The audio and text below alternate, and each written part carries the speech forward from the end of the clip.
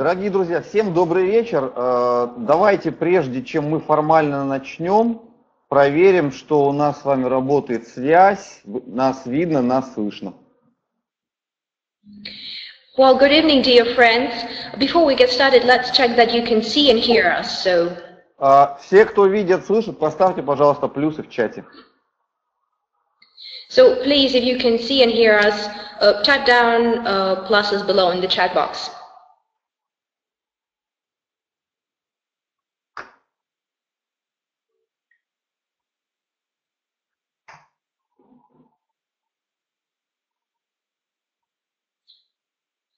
Ребята, жду от всех плюсы, не тянем. Guys, I'm waiting for everyone, so please type down pluses below in the chat box. We are waiting for everyone.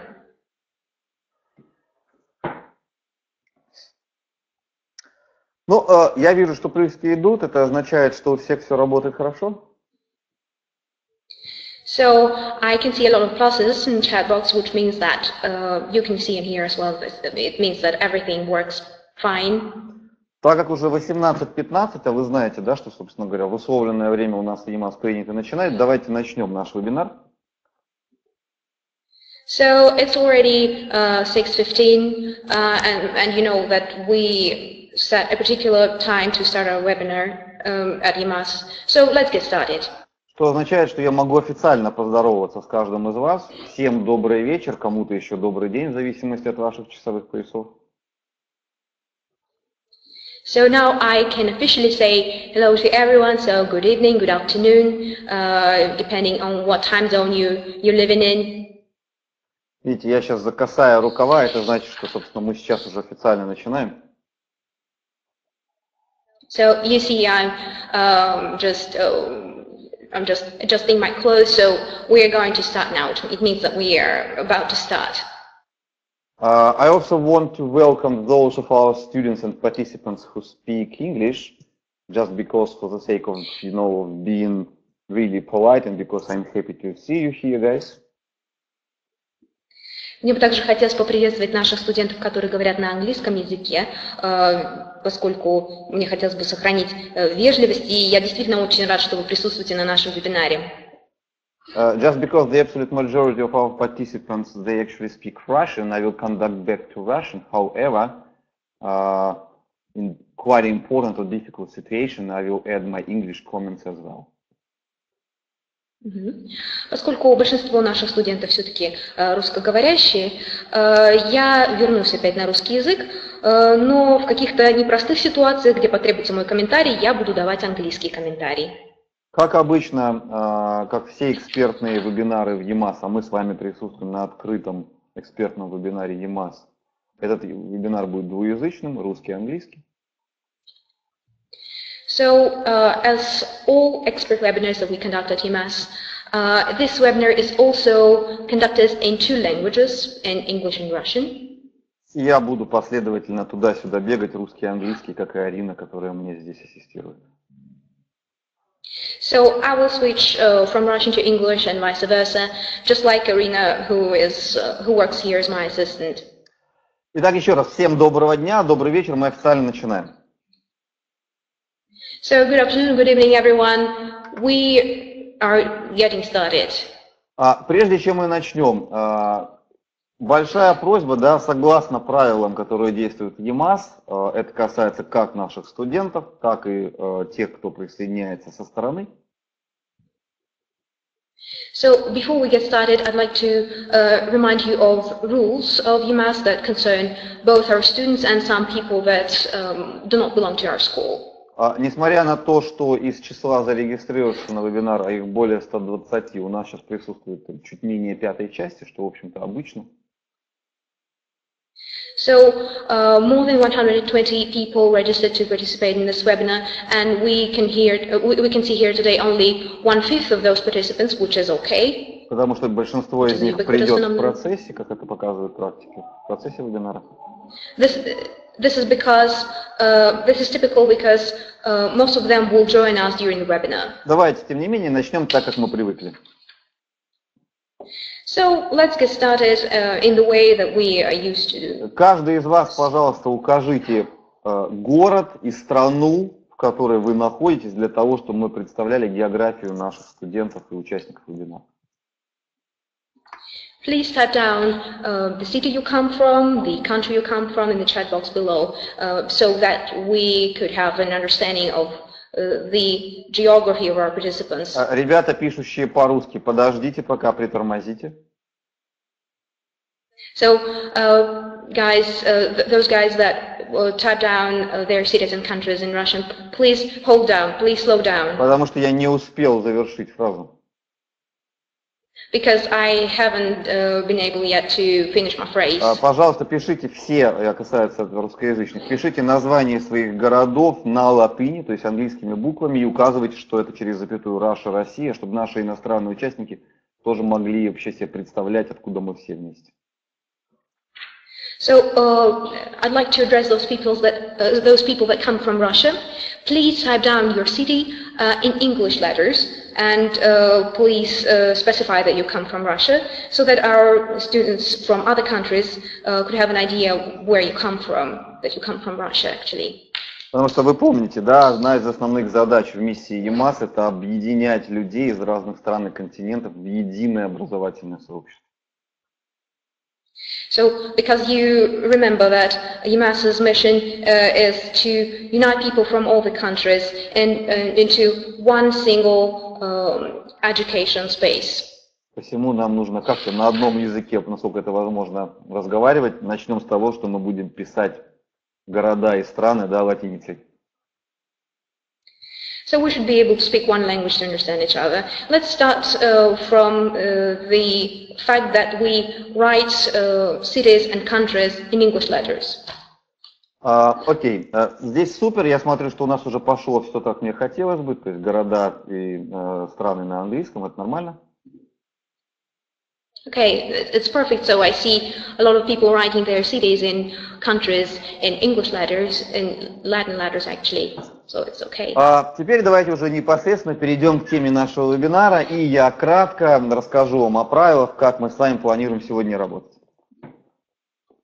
Okay, so let's move on to the topic of our webinar, and I will provide you with an overview of the rules of our today's work.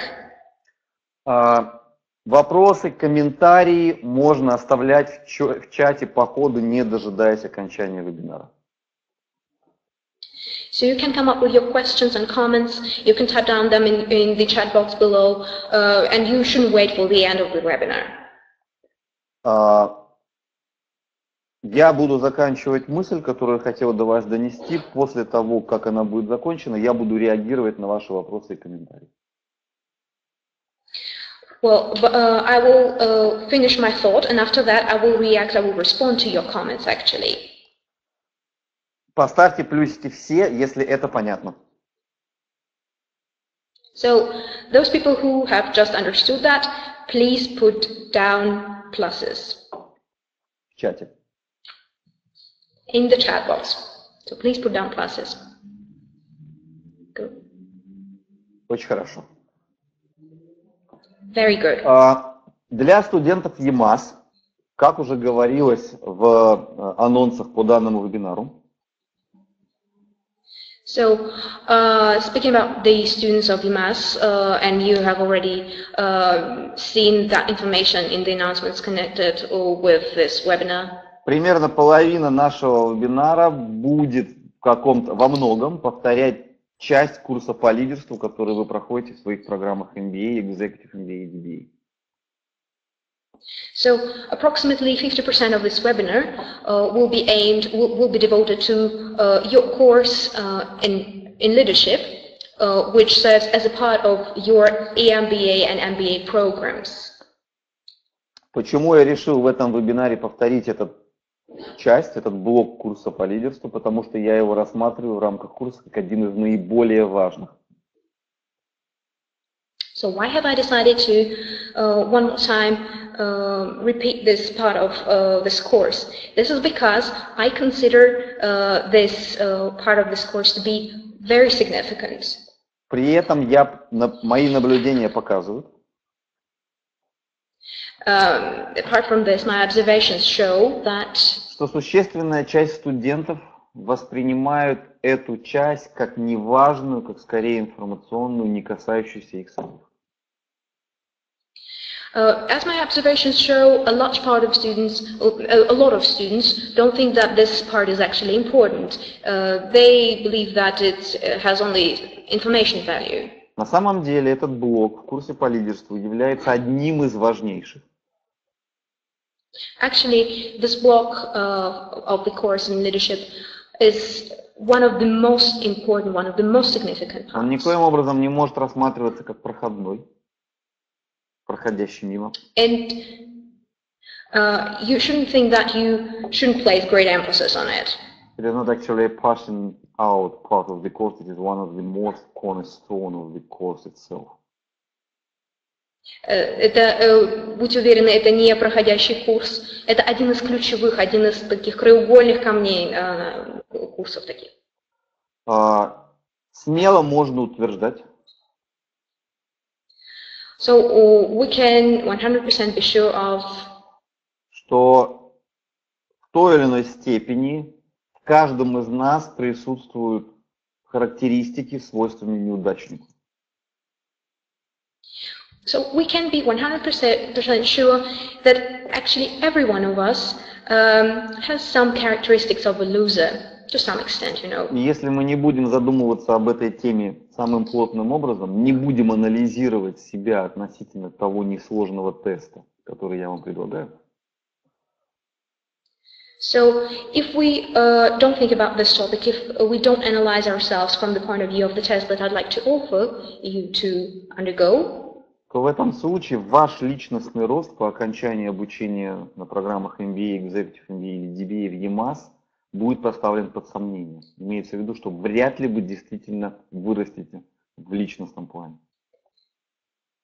Then we'll doubt your personal growth as part of your study at MBA and EMBA and DBA programs. Именно поэтому, когда я веду вот этот курс в рамках очного обучения в Москве, that's why when I teach people this course as part of face-to-face sessions in Moscow, on campus sessions in Moscow, в рамках очного формата или blended learning формата, очно-дистанционного формата, as part of blended learning and online learning, я всегда останавливаюсь на этом блоке программы самым подробным образом. I completely concentrate on this part of the program. Я буквально заставляю студентов примерить на себя каждый из 14 признаков неудачника, сверить с тем, что есть в его жизни. I literally make my students to compare themselves to those 14 characteristics of a loser, to check what characteristics they have in their lives. Я могу совершенно ответственно и открыто сказать вам, so I can absolutely be frank with you and say to you that, что когда я как преподаватель веду этот курс для вас, для студентов, каждый раз проговаривая каждый из этих 14 признаков неудачников, часть из них я нахожу внутри себя. So I will be absolutely frank with you and will say to you that as a teacher who is teaching this course to students, every time I find some characteristics of a loser in myself. Что технически означает, что когда вы слушаете меня и не находите у себя этих признаков, с вами что-то не так. Имеется в виду, вы плохо делаете собственную домашнюю работу. Technically, when you listen to me and think that you don't have any of those characteristics, it means that something is wrong with the way you're doing your homework. Удачливый человек, точнее не удачливый, а удачник отличается от неудачника лишь тем, что неудачников присутствует большая часть из 14 признаков, а у удачников меньшая часть. So the only difference between winners and losers is the fact that winners possess fewer of those characteristics as compared to losers. Когда мы говорим о личностном росте, личностном развитии человека и управленца в частности, то есть управленца в бизнесе, when we speak about personal growth and personal development of a person and a manager in particular, с точки зрения обсуждаемой нами темы, from the point of view of the topic that we are talking about today, речь идет о том, что человек должен регулярно анализировать себя, свою жизнь, свой образ мышления и свое поведение на предмет наличия вот этих 14 признаков. И он делать должен все возможное, чтобы избавляться от них. So a person should regularly analyze his or her life, his or her lifestyle, his or her way of thinking, behavior, from the point of view of those characteristics. And he or she should do everything possible, should go to extreme lengths to get rid of those characteristics. Чем меньше с течением лет вашей собственной работы над собой, в том числе во время обучения в EMAS, тем меньшее число характеристик 14 признаков неудачников будет у вас, the fewer characteristics of a loser that you will have after your thorough work on yourself, тем больше с большей уверенностью вы будете наблюдать, что вы становитесь удачником, счастливым человеком, довольным своей жизнью. The more confident you will be more sure that you are transforming into a winner. You will know how to enjoy your life. So working on yourself, on your personal growth and development, the less amount of foreign characteristic of a loser you're gonna find in yourself, this brings you to the point that you will get a confidence that you are a winner in your life and you are really a lucky person. Еще раз повторим момент по поводу личного развития. Чем меньше характеристик вы находите в себе, чем меньше характеристик неудачника вы находите в себе со временем, тем больше вы будете уверены насчет того, что вы на правильном пути, вы становитесь удачником. Если, слушая меня сейчас или во время лекции, вы не нашли в себе ни одного из 14 признаков неудачника, я вам гарантирую, вы неудачник. If you are listening to me right now, or you have listened to me when I was delivering a lecture, and you're sure that you have not found any of those characteristics in yourself, I can guarantee that you are a loser. Потому что это означает, что вы не умеете трезво смотреть на себя, на свои сильные и слабые стороны. Вот. У вас огромное количество снобизма, вы не умеете слушать и слышать. Because it means that you cannot adequately assess your advantages and disadvantages, your weak and strong points. It means that you are hypocritical. It means that you are not ready to listen to other people. And get the idea what they want to deliver to you. And understand them. Да, то есть получается, значит, что вы не понимаете других людей, не слышите их. Поставьте, пожалуйста, плюсы, каждый из вас, что это понятно.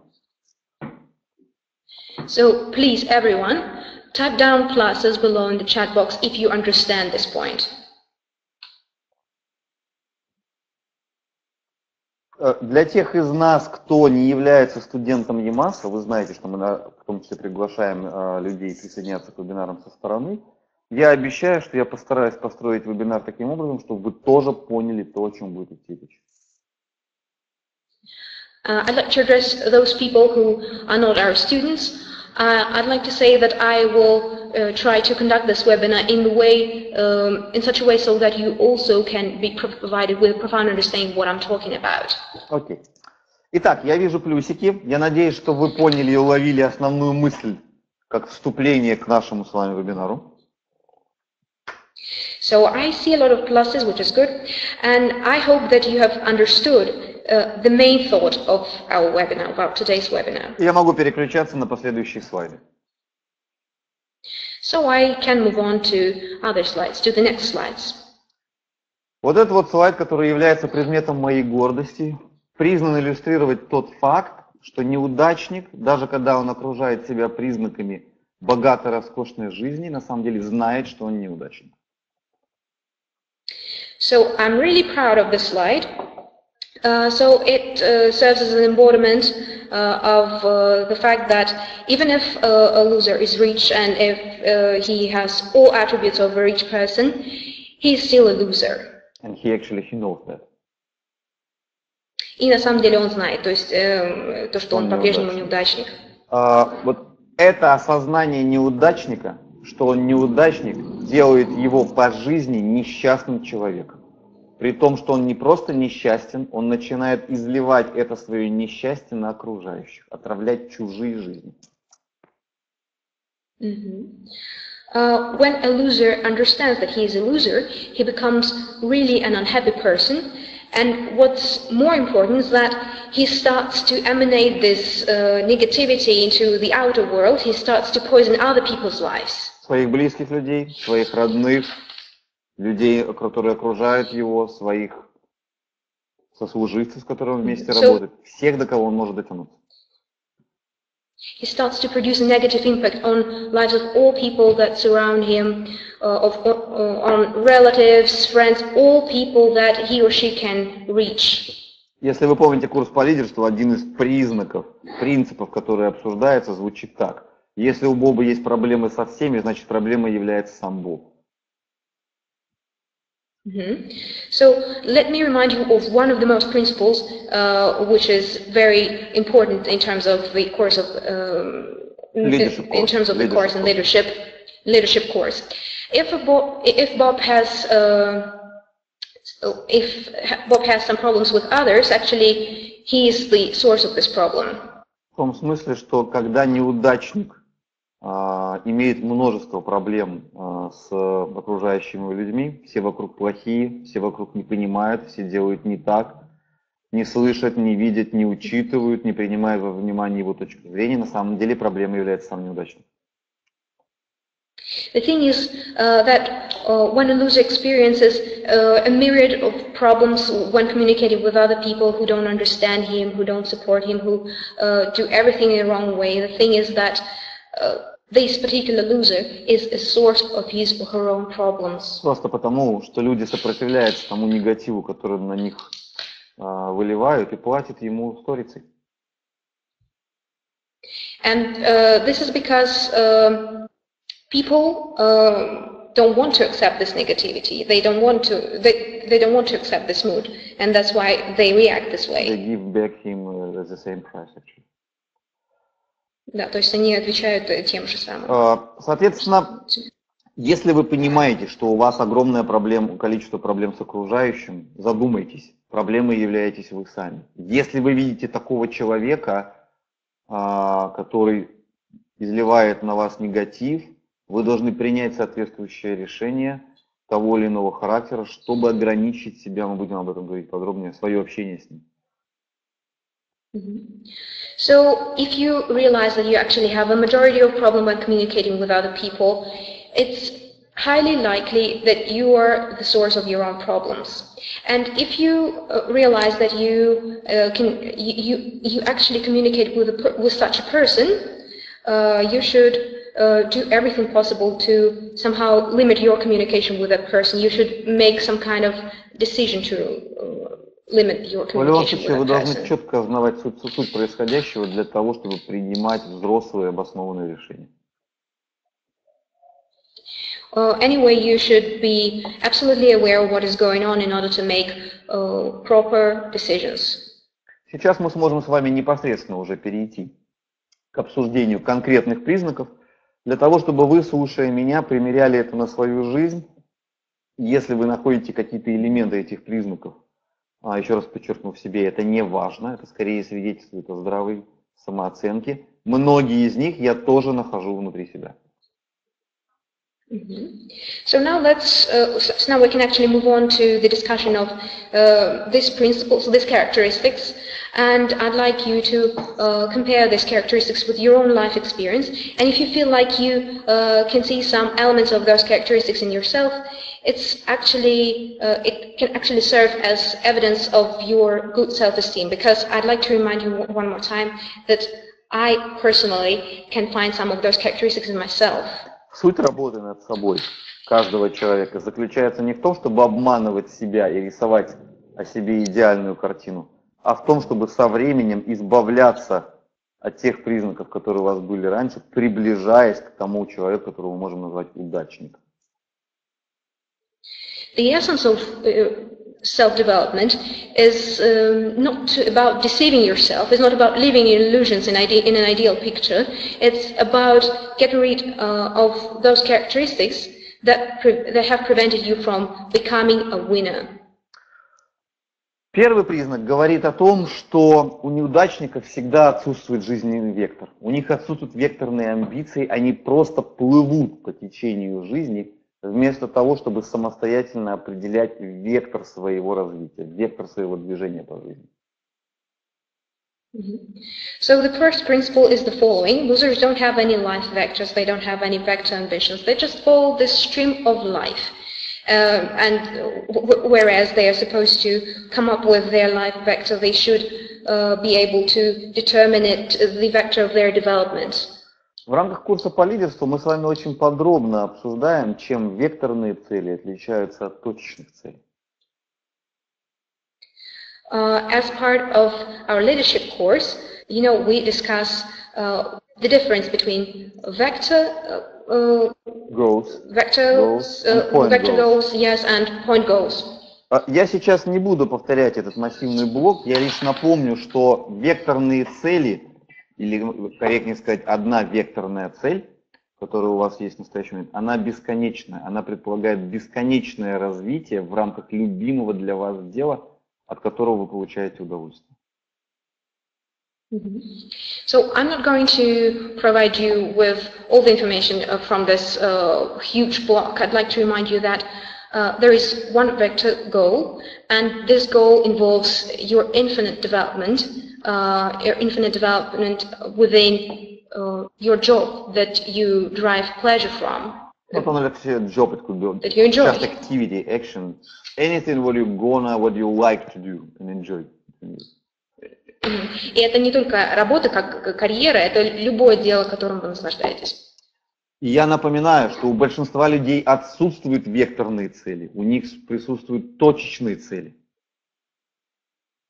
I'd like to remind you one more time that the majority of people don't have vector goals, they have only point goals. Вот именно люди с точечными целями составляют основной костяк неудачников. Почему? Потому что они мечутся по жизни, а на самом деле вовлечены в поток жизни, они не определяют собственные правила игры, правила и направления своего развития. So the majority of losers have point goals. Why is it so? This is because they do not determine their own goals. They are involved in the stream of life, so they actually do not determine the rules of this game. Я хочу напомнить, что построить собственную карьеру – не векторная цель. Заработать много денег – не векторная цель. Создать счастливую семью – не векторная цель. По той простой причине, что все эти цели и их достижения зависят не только от вас. So I'd like to focus your attention on the following things. Building up an overwhelming career is not a vector goal. Your desire to earn money, profit is not a vector goal. If you want to have a happy family, it's also not a vector goal, because such purposes do not depend only on you. Это все примеры точечных целей. Векторные цели, в отличие от точечных, их достижение всегда зависит только от вас.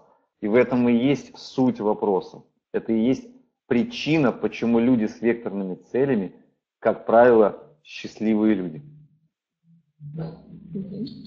These are examples of point goals. Vector goals, they depend only on you, and that's why people who have vector goals, they are happy people. Почему они счастливые люди? Потому что достижение их векторной цели или векторных целей зависит только от них. Как только они начинают прилагать усилия в ходе своей жизни по их достижению, они их достигают, и это приносит им удовлетворение. Why are those people who have vector goals, why are they happy? Because the achievement, because if they achieve those goals, it makes them happy. When they put effort into achieving those goals, it makes them happy. Проверки проектов, которые вы выполняете в рамках курса по лидерству, показывают, что не все из вас достаточно глубоко, на мой взгляд, задумываются о нахождении векторных целей. As we check projects that you're doing as part of this course, we can clearly see that not all of you are thinking of vector goals in their lives. Ребята, один из наших участников написал о технических проблемах. Поставьте, пожалуйста, плюсики, если у вас все ок, вы меня видите, слышите. So guys, one of our participants has said that we have some technical glitches, so please put pluses if you can see and hear me well. Окей, продолжаем. Все ок. So let's move on. Итак, еще раз. Okay. Продумайте вопрос нахождения векторной цели. Для того, чтобы упростить задачу, я приведу пример из своей жизни, потому что в этом смысле мне очень повезло. У меня есть четкая векторная цель, которую я осознаю. So one more time, you should think about your vector goals. So I'd like to provide you with an example from my life, because I'm lucky, I have a vector goal, and I'm absolutely aware of this fact. Например, в моем случае я люблю учить людей, я люблю преподавать, я умею это делать. Мне доставляет огромное удовольствие наблюдать за развитием, прогрессом и достижениями, которые совершают мои студенты во время обучения и после окончания обучения на программах MBA, Executive MBA, DBA, соответственно. In my case, speaking of my experience, I'm fond of teaching people. I'm fond of teaching. I enjoy looking at people. I enjoy looking at how they develop, I enjoy looking at their accomplishments, their achievements that they acquire as during the process of studying at MBA, MBA, and DBA programs. And I also like to observe their accomplishments as they graduate from our school. Получаю удовольствие от процесса обучения людей, при этом этот вектор позволяет мне выстраивать серьезный бизнес, EMAS, как одну из серьезных бизнес-школ, и одновременно позволяет мне не только получать удовольствие, но и зарабатывать деньги. So I really enjoy what I'm doing, and this vector actually helps me to work on my business, to develop my business. And as you know, EMAS Business School is one of the most serious business schools. So I can actually combine the fact that I enjoy what I'm doing and the opportunity to earn money. Одна из ключевых задач, которые вы должны решить во время обучения на MBA, Executive MBA и DBA в EMAS, если на этапе прохождения модуля по лидерству вы не смогли сформулировать свою векторную цель, вы обязаны это сделать, потому что это ключ к вашему успеху. So one of your key tasks when you study at MBA, EMBA, or DBA programs, when you work on the module of leadership, you should come up with your vector goal. It is the most important task for you. Никоим образом не относитесь к этому как к проходящей задаче. Если, слушая меня, вы понимаете, что вы не можете назвать то любимое дело, развитие внутри которого, в рамках которого доставляет вам удовольствие, которое становится целью вашей жизни, обязательно вернитесь к этому вопросу и ищите такое дело. So you shouldn't think that it's something that it's a trifle. It's not important. It's very important. And if you listen to me and you realize that you don't have any vocation in your life, you should find one. Удачник отличается от неудачника тем, что у него есть векторная цель. У неудачника только точечные цели. Именно поэтому неудачник является неудачником. The difference between winners and losers is that winners have vector goals. Losers have only point goals. That's why they're losers. Потому что у них нет векторных целей, так как у них нет векторных целей, у них отсутствует чувство самоудовлетворения. То удовольствие, которое они получают от жизни, очень мимолетно. The fact that they don't have vector goals prevents them from getting self-satisfaction in this life. Классическими примерами таких неудачников людей, это люди, которые формулируют цели примерно следующим образом. So let me provide you with some classical examples of people and the way they formulate their goals. Я имею в виду жизненные цели, не какие-то точечные цели, не какие-то мелкие цели. I'm talking about life goals, not some small goals. Такие неудачники мужчины мечтают получить не пыльную, но денежную работу, где им будут платить хорошие деньги за ничего не делать. If we speak about male losers, they dream of an unchallenging job with a high income, and they dream about a job where they won't have to do anything difficult. А неудачницы женщины мечтают красиво выйти замуж для того, чтобы муж решил все их проблемы.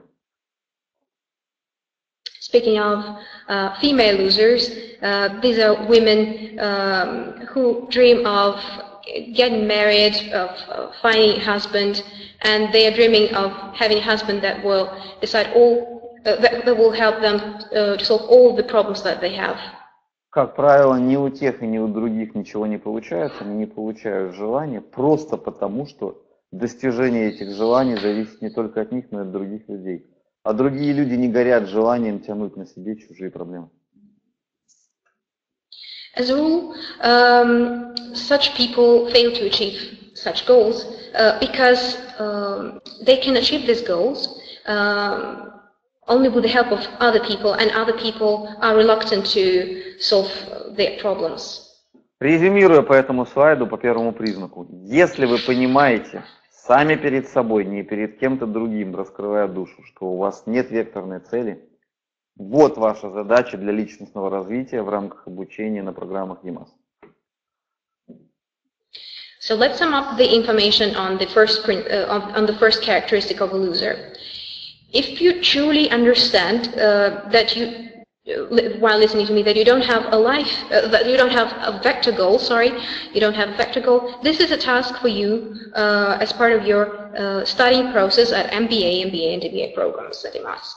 Ребята, ставим плюсики, что все понятно и можем двигаться дальше. So guys, please put down pluses if you understand everything and if we can move on. Прекрасно. Переключаюсь. Great. So let's move on. Следующие наши характеристики не столь глобальные, поэтому, надеюсь, мы пойдем несколько быстрее. So other characteristics are not characterized by a global character, so I hope that we will discuss them in a faster way. Павел Галаев задает вопрос в чате. Может ли быть несколько векторных целей? Let's focus on one of the questions that one of our students asks. Can we have several vector goals? Честно говоря, я не могу с уверенностью ответить на этот вопрос. Могу лишь сказать, что допускаю, что, наверное, да. Но из тех людей, которым мне известно, определяющей, то есть самой главной, является только одна векторная. Frankly speaking, I can't be 100% sure when answering this question. I think it's possible to have several vector goals, but still only one of these vector goals is the main vector goal. Could be considered as the most important, actually, primary one. Она считается одной из самых важных. Самой важной. Самой важной. В этом смысле, наверное, Павел, ответ да, векторных целей может быть несколько, но в любом случае вы, если это действительно векторные цели, вы не затрудняетесь тем, чтобы сказать, что вот она самая главная мейнстрим, который определяет мейнстрим моей жизни. So yes, I think it's possible to have several vector goals, but still you shouldn't feel like it's difficult for you to determine these goals, that they serve as the embodiment of the essence of your life. Павел, поставьте, пожалуйста, плюсик, что это понятно. So, Paul, please put down a plus if you understand it. Елена дает комментарий, в некоторых источниках векторную цель еще называют миссией. So let's focus on Helen's comment. She says that according to some sources, vector goals are also considered as missions. Да, я склоняюсь к тому, что очень во многом это похожие понятия, хотя не идентичные, наверное. Well, yes, I meant to say that these terms have a lot in common, but they are not identical. Вместе с тем, если лично для вас так будет проще найти собственную векторную цель, супер, вперед.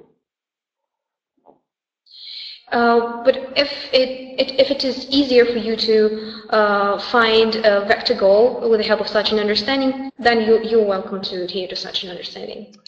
Давайте посмотрим на слайд, на нашу вторую характеристику. Здесь все достаточно просто объясняется и быстро. So, I'd like to draw your attention to the second characteristic, which is explained in a simple and fast way. Что нужно понять и как нужно посмотреть на себя со стороны для того, чтобы оценить себя, есть ли у меня такая черта или нет.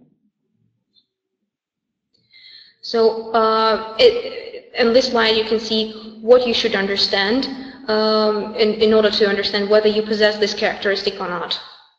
Неудачники никогда не берут ответственность за свою жизнь на себя. У них всегда кто-то виноват. Что бы ни произошло нехорошего в жизни неудачника, виноват не он, а кто-то другой. Losers never take the responsibility for their lives.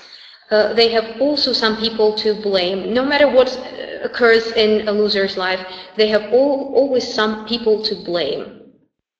Удачник отличается от неудачника в контексте обсуждаемого темы только одним, но очень серьезным отличием. А именно, удачник прекрасно знает и признается самому себе, что ответственность за свою жизнь, за все неудачи и достижения несет только он сам и более никто.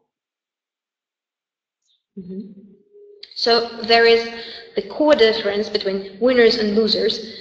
Winners are perfectly aware of the fact that they are responsible for their lives, for their failures, for their accomplishments, and nobody else is responsible for his or her life. Only they are responsible, nobody else.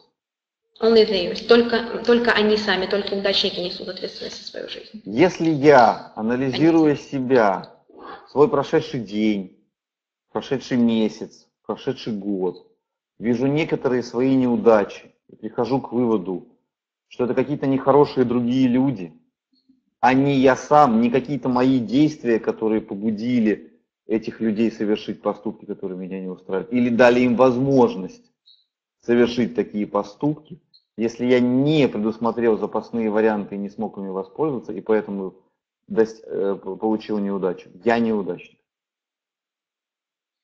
So when I analyze my day, when I analyze my last month, my last year, and I come to a conclusion that the source of my failures is some other bad people, some of their actions, some of their actions that have caused me to do something that have led to this or that failure, then I can say that I'm a loser. Именно поэтому я вас учу на модулях по стратегическому менеджменту, сценарному мышлению, сценарному прогнозированию и планированию. Вы должны выигрывать даже по пессимистическому сценарию. Заранее продумывать, что вы будете делать для того, чтобы достичь успеха, если все пойдет не так, как вы ожидали. That's why we study a scenario-based approach during our strategic modules, during our modules that are devoted to strategic management. We study the scenario way of thinking, we study scenario forecasting and planning. You should be successful even under the worst case scenario, even under a pessimistic scenario. You should come up with all possible variants that can help you to get rid of this scenario, to be successful. Черным по белому говорится в модулях по стратегическому менеджменту. Это одна из ключевых вещей, которые вы должны запомнить как результат обучения в EMAS. Вы должны иметь сценарное прогнозирование и планирование и обеспечивать себе победу даже в случае реализации пессимистического сценария. So it's one of the core components of strategic management modules. You should You should have some options that will allow you to be successful, even under the worst case scenario. You should be successful. It serves as an important part of the scenario forecasting and the scenario planning. So the idea is not only to be successful in the worst case scenario, but the idea is to initially plan the list of actions you're gonna to do, to make, to implement in order to succeed even if the worst case scenario takes place.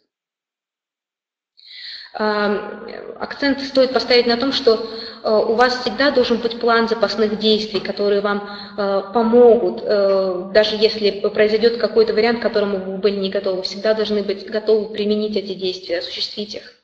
Если вы так не делаете, дорогие друзья, виноваты сами, обвинять некого. If you don't follow this approach, then it's your fault. Итак, еще раз, резюмируя. У неудачников в неудачах всегда виноват кто-то другой. У удачника в неудачах всегда виноват он сам. Именно это дает ему возможность сделать выводы, изменить свое поведение, исправить ошибку и достичь удачи, достичь успеха в конечном итоге. So let's sum up what we have just discussed. When a loser has some failure, he blames other people. When a winner has some failure, he's ready to take the responsibility for this failure, which allows him to analyze his behavior and to correct this mistake, and that's how he becomes better. Ставим плюсы, что это понятно, вы сделали выводы и срочно бросились сценарно прогнозировать и планировать свою жизнь. So put down pluses below in the chat box if you have realized that you should adhere to the scenario-based approach when it comes to your life. Отлично. Идем дальше. Okay, let's move on. Следующая черта, которая ярко отличает удачников и от неудачников, это отношение к риску. Неудачники не приемлют риск, они очень боятся. So the next characteristic which makes winners different from losers and losers different from winners is their attitude towards risk and risks. So losers do not accept risks in general. Почему?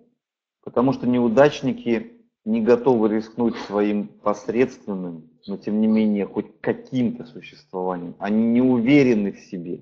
И именно потому, что они не рискуют, они ничего не достигают. So why is it so? The thing is that losers are not ready to risk their mediocre existence. They are not sure that they can change anything, and they don't take risks, and that's why they cannot become successful. В отличие от них, удачники куда более рисковые люди. Я вам могу раскрыть, почему удачники легче относятся к риску, легче его воспринимают, более рисковые. As compared to losers, winners are ready to accept risks. They are ready to take them.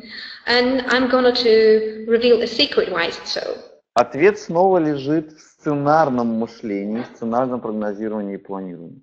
Принимая решение рискнуть, удачник просчитывает в том числе и самый пессимистический вариант, а именно он заранее просчитывает, как он будет отыгрывать назад, восстанавливать потерянное, в случае, если все пойдет не так и у него что-то не будет получаться. So the answer is in the scenario forecasting and planning. When a winner understands that he is ready to take risks, he takes this into account when he is working on his pessimistic scenario. He comes up with possible solutions, with his possible actions when something goes wrong. So actually a scenario way of thinking really makes you more positive towards a possible risk. You actually accept possible risk with really more easy way, in an easier manner rather than a regular people do. То есть на самом деле сценарный подход, он заставляет вас более позитивно относиться к возможности риска, и таким образом вы легче переносите риски. Если вы еще мыслите линейно и боитесь риска, слушая меня, проведите простейший эксперимент, и вы увидите, что я прав. Когда вы будете решать в очередной раз, идти на риск или нет, продумайте сценарно все варианты и ваши действия относительно внутри пессимистического сценария. И вы увидите, что принятие решения рискнуть дастся вам гораздо легче, чем раньше. If you still adhere to the linear way of thinking and you're still afraid of taking risks, I suggest that you should conduct the following experiment. The next time you will face the necessity to take risks, you should come up with scenarios concerning your actions. You should come up with a list of possible actions that will help you to get rid of the pessimistic scenario, and then you will realize that it's not that difficult to accept risks. То есть, как только ты начинаешь внутри своей головы просчитывать все варианты, в том числе допускаешь развитие пессимистического сценария и просчитываешь свои действия в случае этого сценария, ты понимаешь, что ты можешь рискнуть. So when you start to come up with all possible actions that you will take in case the pessimistic scenario takes place, you start to realize that taking risks is not that difficult. Just because actually you know what you're gonna do if everything goes wrong. Поскольку вы знаете, что в таком случае вы предпримете. Если все пойдет не так, да? Если что-то пойдет. Поэтому, ребята, еще раз, резюмируя этот слайд. Ответ опять в сценарности. И это касается как бизнеса, так и личной жизни. Начните мыслить сценарно, и вы начнете принимать решения, рисковые решения легче, нежели люди с линейным мышлением. И вы приблизитесь к понятию удачника. So let's sum up this information. So the secret is in the scenario-based approach, in the scenario way of thinking, and it concerns both business and your personal life.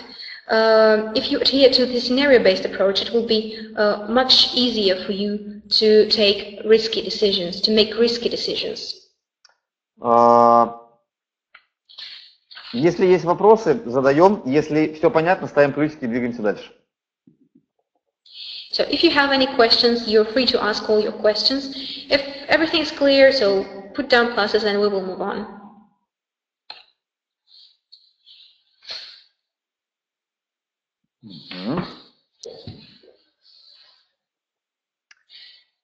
Следующий слайд про любовь к себе.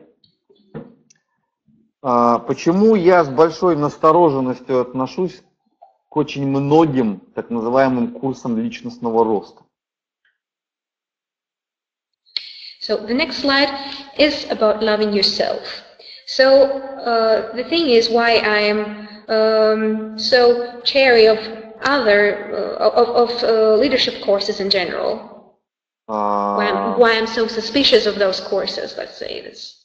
Потому что во многих из них краеугольной нитью доводится до людей следующая мысль. А именно, человек должен любить себя. Он является центром Вселенной. The thing is that this course is centered around one thought. A person should love himself or herself. Они являются because a person is the center of the universe. A person is the center of the universe. И неудачники с огромным удовольствием принимают для себя эту мысль, потому что они для нас, она для них органична. And losers are happy to accept this thought because it perfectly fits into their concept of life. Они настолько любят себя, что не замечают интересов других людей, не готовы подстраиваться под интересы других людей. Они сверхэгоистичны и не готовы поступаться ничем в пользу других людей. So they love themselves so much that they are not ready to pay any attention to other people's interests. They are not ready to adapt to other people's interests. They are so selfish. They are the most selfish people, and they are not ready to do anything for other people. Удачники знают, что мысль о том, что человек является центром Вселенной, и что любовь к самому себе является главным чувством, это чушь собачья.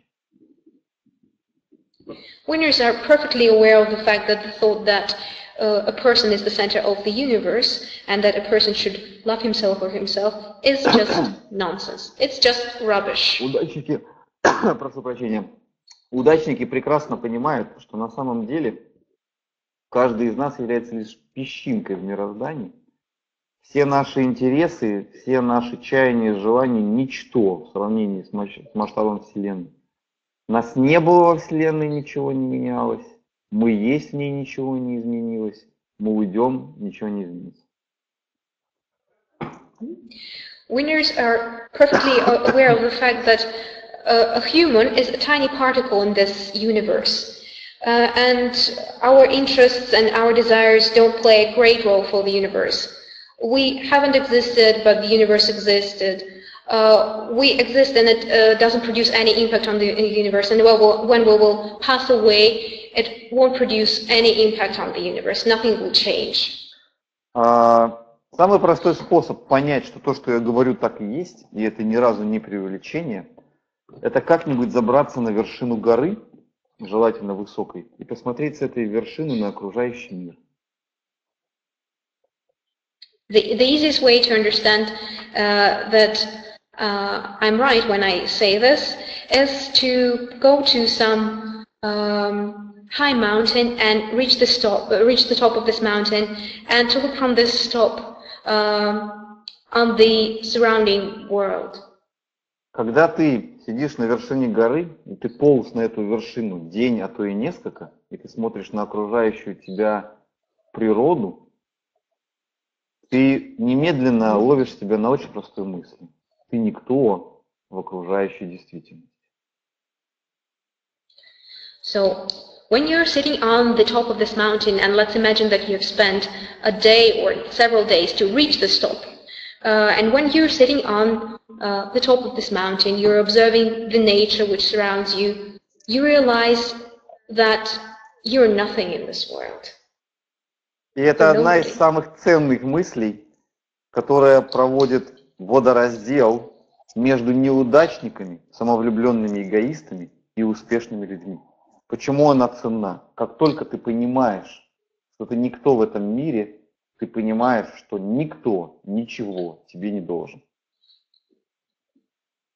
And it is the most valuable thought because it serves as the sharp difference between winners and losers, because as soon as you realize that you're nothing in this world, that you're nobody in this world, you realize that nobody owes you anything. А раз никто и ничего тебе не должен, то те счастливые моменты, которые дарит тебе жизнь, ты начинаешь воспринимать совершенно по-другому. Ты начинаешь быть благодарен за них. When you understand that nobody owes you anything, you start to be grateful for every happy moment that your life gives you. So this is a question of appreciation. When you get something good for your life, when you really understand and keep in your mind actually that nobody must do anything good to you, you start appreciating every particular piece of good which is granted to you by the universe. Это вопрос того, как быть благодарным. Когда вы понимаете, что никто вам ничего не должен в этом мире, вы начинаете ценить каждый подарок, каждый момент, который вам преподносит Вселенная, который вам преподносит мир, жизнь. Все то положительное, что вы встречаете в повседневной жизни. So you start to value everything positive that you come across in this life. Самым поразительным образом это работает так. Меньше ожидаешь, меньше требуешь, больше получаешь. So it works like this. The less you expect from this life, the more things you can get from this life. The less you demanding, the more things you get from this life. Чем меньше вы требуете от этой жизни, тем больше вы получаете в конечном итоге. Это, ребята, еще одно яркое отличие удачника от неудачника. Неудачники – самовлюбленные эгоисты, которые уверены, что мир должен вращаться вокруг них. Они требуют от жизни все, и поэтому ничего не получают, поэтому вечно недовольны. This is one more sharp difference between winners and losers. Losers are self-sufficient, egotistical, selfish people. They demand something from this life, and that's why they don't get anything from this life. Они вечно недовольны тем, что им дает жизнь. Им вечно мало, им вечно не додали. They are always unsatisfied with this life. They feel like they haven't been provided with something. А удачники знают, что они никто, ноль. Есть они в этой жизни или их нет, жизнь даже не заметит. Это скептическое, трезвое отношение к себе позволяет им быть благодарным за каждый кусочек позитива, который дает им жизнь ежедневно. Winners perfectly realize that they are nobody, they are nothing in this world. And this healthy degree of skepticism helps winners to be grateful for everything that their lives gives them. Преисполнитесь скепсису к самому себе, и вы увидите, как много хорошего в этой жизни встречается вам каждый день.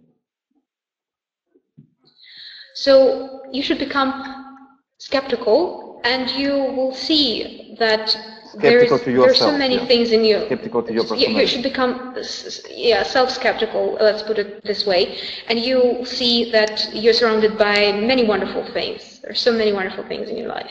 Ставим плюсики, если все понятно. So please put pluses if everything is clear.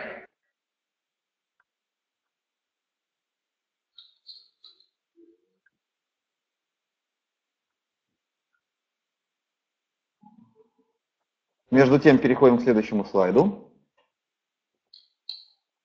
So let's move on to the next slide. Здесь объяснение будет очень быстро. So I will provide you with a brief explanation of this slide. Вот что нужно понять прежде всего? Я не знаю ни одного человека, который бы любил критику. Когда кто-то мне говорит, что он любит критику, я не верю. So what should you understand first of all? I don't know anyone who loves criticism. When I hear someone say that he or she loves criticism, I just don't believe them. Потому что, на мой взгляд, это полная неправда. Ну, что может быть приятного в том, что тебе говорят, что ты что-то делаешь не так? Это всегда неприятно. I think that it's just not true because there's nothing pleasant about hearing that you've done something wrong. Meaning that it is not true when somebody tells that he really loves criticism. Это совершенно неправда, когда люди говорят, что они любят критику. Но разница между неудачниками и удачниками заключается в том, что неудачники не воспринимают критику. Для них критика, чужая критика, есть свидетельство того, что они неудачники. Будучи неуверенными в себе, они всегда агрессивно воспринимают критику. So the difference between winners and losers is that losers do not perceive criticism reasonably because it serves as further proof for them that they are losers and they are weak, they are not sure of themselves, they are not confident, self-confident. Когда неудачники подвергаются критике в качестве защитной реакции, которая вытекает из неуверенности в себе, они вываливают кучу негатива на собеседника. So when losers are exposed to criticism, they address their interlocutor with various acerbic remarks. They just emanate a lot of negativity into this world. Удачники ведут себя совершенно иначе. Несмотря на то, что им это очень неприятно, как и всем нормальным людям, они стараются слушать и слышать. Winners, however, behave in a completely different way. Though they also don't like being criticized, they try to listen to these pieces of criticism and perceive these pieces of criticism. Потому что они знают, что таким образом они смогут стать более эффективными, исправить в будущем ошибку и не облажаться в следующий раз. Because they know that that's how they will be able to become more effective, and that's how they will be able not to make the same mistake twice. В следующий раз, когда вас будут критиковать, и вы захотите закрыть этому уроду рот, и самому ему донести до его сведения, что он полное ничтожество. Вместо этого просто закройте рот и слушайте. И вы увидите, что вы узнаете много полезного для собственного успеха. So the next time you are criticized, the next time you will be criticized, and the next time you will feel like you want to make that rascal shut up, just you should keep silence and try to listen to this piece of criticism, and that's how you will get some valuable information that is necessary for your success, for your development. Вы не обязаны соглашаться с критикой, но вы обязаны выслушать ее, проанализировать и лишь потом принимать решение о своих дальнейших действиях. You're not obliged to agree to this criticism. You should analyze it, and then you should come up with your own decision. Only then, when you actually, dedicated a proper piece of time for listening to it. Вы должны принимать свое решение после того, как вы потратили необходимое количество времени на то, чтобы выслушать человека, выслушать его критику. И Елена, это и есть ответ на ваш вопрос. Арин, переведи, пожалуйста, вопрос Елены. Okay, so we have a question from Helen. Which is the following question. And after we've listened to this part of criticism, we will be able to make that rascal shut up. And actually, this is the answer to your question. So after that, you will be able to somehow to make him shut up, to make him become silent. Я надеюсь, это понятно. Ставим все плюсики и понимаем, что критику не любит никто. Это нормально, но удачники слушают и слышат, и только потом как-то реагируют на эту критику. А неудачники сходу выдают негативную реакцию. So, if everything is clear, please put down your pluses. So, we understand that nobody likes criticism, nobody likes being criticized, but winners first listen to this criticism and then make their weighted decisions, whereas losers instantly come up with their negative reactions. Следующий признак, который я тоже объясню очень быстро, потому что он вытекает из более сложных принципов, которые мы уже обсудили, это как неудачники относятся к извинению, к признаниям собственных ошибок. So the next characteristic that I will talk about, it derives from difficult principles that we have already discussed. So we'll provide you with a brief explanation of this characteristic. It's about the way losers and winners apologize for their mistakes. Я сейчас чуть-чуть подольше буду говорить по-русски, потом, потому что Арина начнет переводить, а я сбегаю, налью себе водички. Обеспечу себе возможность отучиться на секунду. So I will speak Russian a little bit longer than I usually than I have done before during this webinar, so that I will be provided with an opportunity to drink a glass of water. Арин, то же самое. Тебе, если нужно попить, я продублирую на английском, а ты сбегай потом водички возьми. Shall I translate it? Why not? Or... Да, переведи. Okay, so Arina, you will also be provided with an opportunity to drink a glass of water if you need it. Так, смотрите, ребят, как неудачники и удачники воспринимают извинения. Это прямо связано с тем, что мы уже сейчас обсуждали, с тем, как воспринимается критика, с уверенностью в себе, со сценарным или линейным, соответственно, мышлением. Неудачники не извиняются, они не признают ошибки. Почему?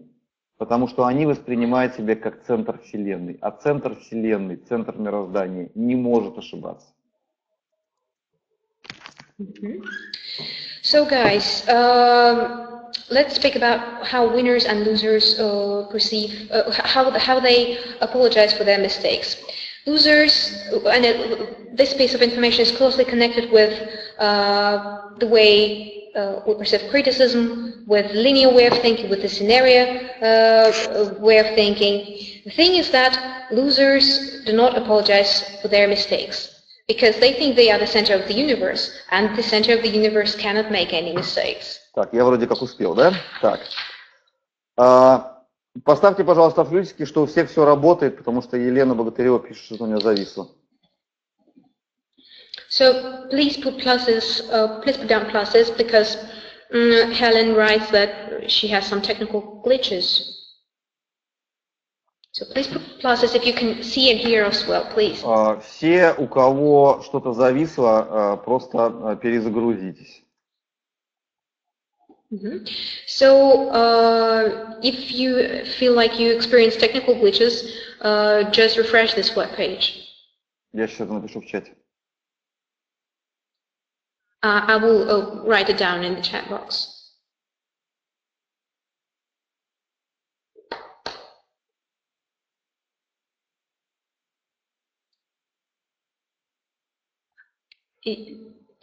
Извините, а можно секундочку я свет включу? Да, да, давай. Не нужно. Буквально секунду.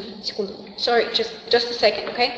Итак, как только ты понимаешь, что ты не являешься центром мироздания, мир не должен крутиться вокруг тебя, ты немедленно понимаешь, что Thousand apologies, dear guest, thousand apologies. Что не факт абсолютно, что ты прав в этой жизни, и ты начинаешь более трезво воспринимать аргументы других сторон. Арин, я приведу. So immediately when you understand, when the guest grasps the idea that you are not the center of the universe, you're not the center of this world, you immediately start actually catching the idea inside of your mind, but it is really probably that it could be actually that you are a guy who is doing a mistake, not your counterpart. And this really makes you, your mind, more flexible towards every means of your communication. Двигаемся дальше. Я только что просто перевел то, что я говорил по-русски, нет смысла Арине дублировать. Итак, еще раз. Здесь опять же все вопрос про центр мироздания и кем ты себя считаешь. Никто тебе ничего не должен, потому что не центр. А это значит, что вообще ни разу не факт, что ты прав. Возможно, прав кто-то другой. Это нужно понять. И прежде чем с пылом, с жаром бросаться отстаивать свою правоту, вспомню про центр мироздания и кто ты относительно этого центра.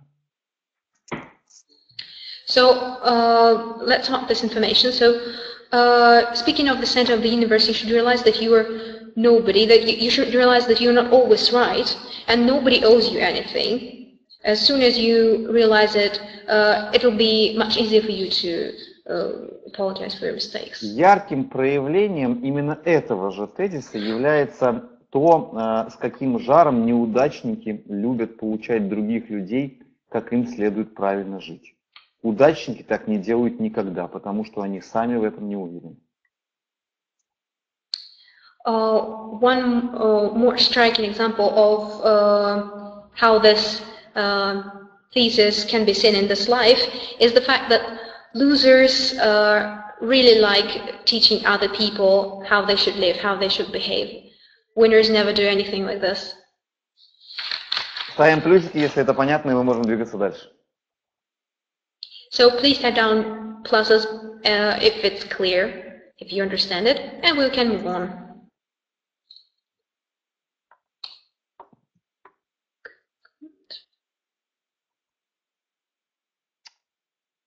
Про умение прощать. Этот тезис также вытекает из чрезмерной любви к себе у неудачников. So let's speak about forgiveness. This is closely connected with desperate love of losers that they display towards themselves. Неудачники не умеют прощать, они буквально коллекционируют, копят обиды, даже несмотря на то, что они могут произнести слова прощения, и делают они так, поступают они так, имеется в виду, не умеют прощать именно потому, что, воспринимая себя центром мироздания, которому все должны, они воспринимают любую обиду как смертельное оскорбление. Losers cannot forgive other people. They store up resentment. They cannot forgive other people because they consider themselves to be the center of the universe. И вот из-за восприятия этого себя как центра Вселенной, они воспринимают каждую обиду как смертельное оскорбление. And thinking of themselves as the center of the universe, they perceive every offense as an insult. Удачники, испытывая постоянное скептическое отношение к самим себе, к собственным заслугам, к собственной ценности в этой жизни, гораздо легче воспринимают, переносят обиды и оскорбления. It's much easier for winners to overcome resentment and insults because they treat their accomplishments, their achievements with a healthy degree of skepticism. Я далек от мысли, что можно научиться полностью прощать человека. Наверное, таким даром обладают только святые люди. I don't believe that it's possible to completely forgive a person. I think only saints can do this. Но я уверен, что удачники легче отпускают обиду. Может быть, они даже не забывают ее до конца, но они в состоянии вынести обиды немножко за скобки. So I'm sure of the following fact: winners much easier get rid of those resentment of those resentments. Maybe it's just easier for them to get rid of that feeling. They just put it out of the scope of their outlook on life. What they actually do, because they are, extremely skeptical towards their own personality, and this makes their perception more healthy. What they do, they put an insult and offend out of their mind, like putting that in a bracket, outside of their mind. Тот факт, что удачники относятся скептически, со здоровой долей скептицизма к себе, позволяет им вынести обиды за скобки. Ребята, вот насколько это понятно? Поставьте плюсики.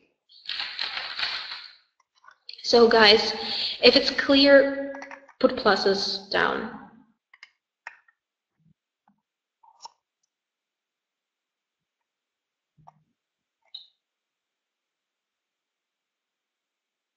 Отлично. Идем дальше. Great. Let's move on. Неудачники отличаются от удачников еще и тем, как по-разному они воспринимают чужие успехи. So there is one more sharp difference between losers and winners, and it consists in the attitude towards success of other people. Стефана, добро пожаловать. Потом то, что вы упустили, посмотрите в записи на нашем YouTube-канале. Stefano, please welcome. So you will be able to watch the part that you unfortunately have missed via our YouTube channel. Соответственно, вот ничто так не отразило природу человека, а именно людей-неудачников, как развитие интернета и социальных сетей. So the development of the internet and social networks has demonstrated this feature of losers convincingly, the nature of losers. Любой успешный человек, демонстрирующий свою успешность в социальных сетях, немедленно атакуется толпами неудачников. Any successful person demonstrating his or her accomplishments, his or her success via social networks, gets inevitably attacked by losers. Я далек от мысли, что это так легко избавиться от зависти применительно к чужим успехам. Нет. Я думаю, что это свойственно человеческой природе завидовать чужому успеху, по крайней мере, большинству из нас, в том числе удачникам.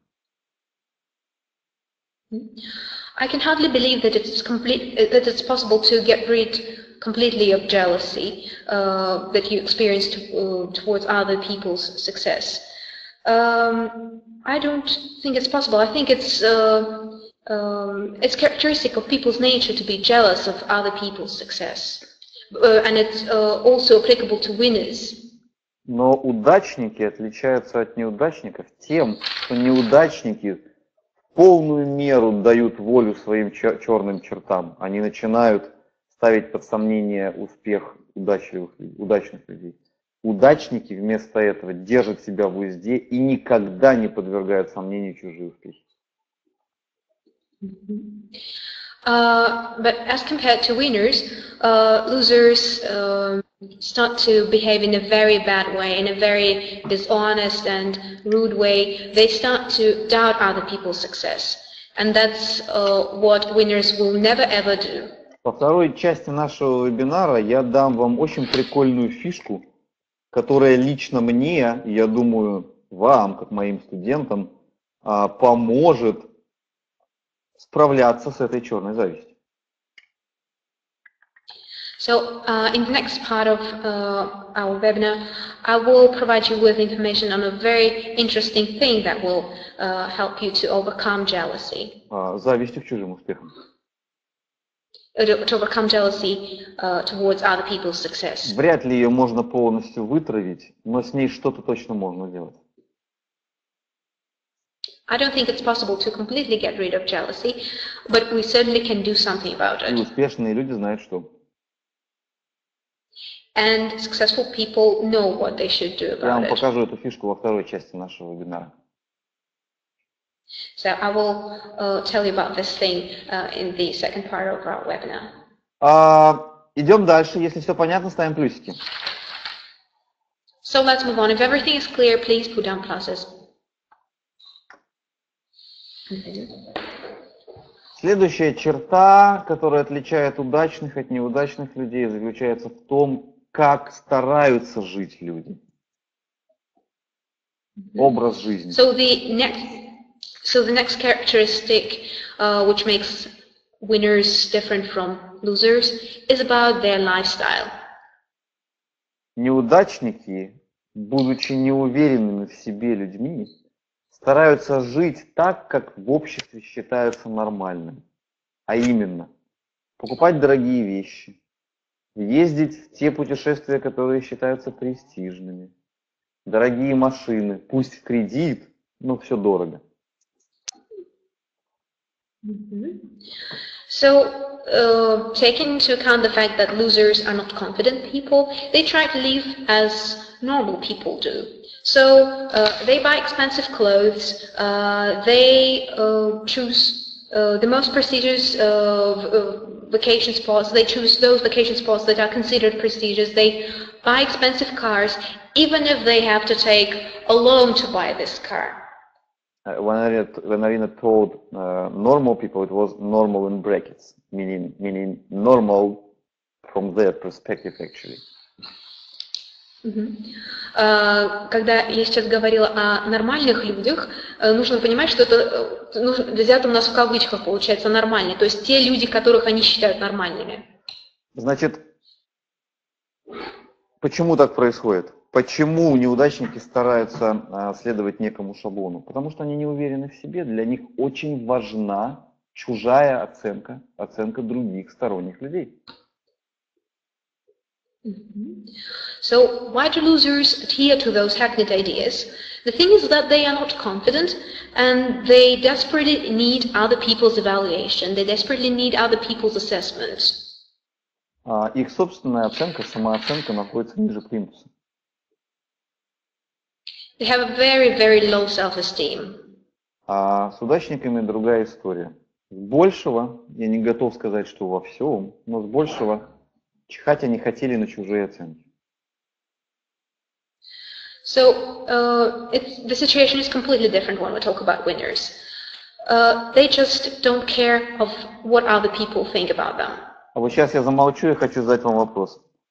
Ответьте мне, пожалуйста, мы сегодня подробно это обсуждали. Почему удачники настолько уверены в себе, что что им, в общем-то, безразличны чужие оценки собственного успеха, собственных действий. Okay, and now I'd like to answer you the following question. Ask the question. Why? I'd like to ask. Yes, so, okay, I'd like to ask you the following question. So why are winners so confident? What makes them so confident? Напишите, пожалуйста, в чате ваши варианты. Что делает, что преисполняет удачников уверенности в себе? So I'm looking for your variants, so type them down. What makes winners so confident? I'm looking for your answers. Please put down your answers in the chat box below. We're also looking for answers from foreign students. Ребята, не стесняемся, пишем. This is also the request from our English-speaking students. Just type your ideas, please.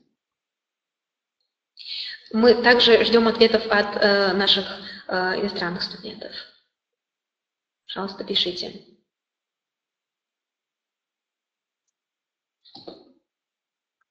Я хочу увидеть варианты ответов от большинства из вас. Принципиально не сдвинусь с места, пока не увижу в чате ваши варианты.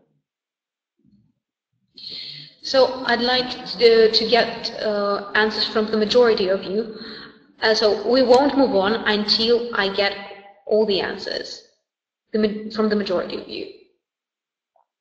Я уверен в себе как слон, мне плевать на чужие оценки, поэтому пишите, или я тут зависаю и жду, пока все не напишут.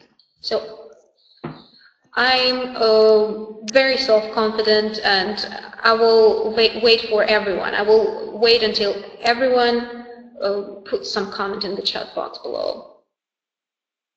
Каждый напишите свой вариант. So please, everyone, put down your variant below in the chat box.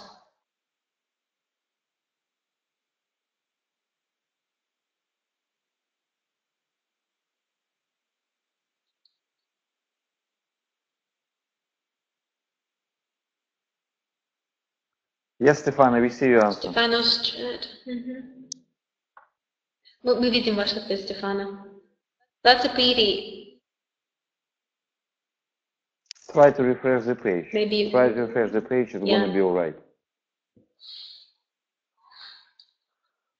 Ну вот я вижу уже, что большинство из вас дает правильные ответы, причем так как часть из вас является нашими выпускниками, а часть, например, уже ближе к концу обучения, вот я вижу четкую взаимосвязь. Чем ближе вы к концу или уже закончили обучение, тем ближе к правильным ответам то, что вы пишете. So I see some of the majority of you have just come up with the right answers, and I can also see the direct correlation between the fact that EMAS graduates provide right answers and those people who are about to graduate from EMAS Business School. Это то, о чем So мы I can clearly see говорили this correlation. в самом начале.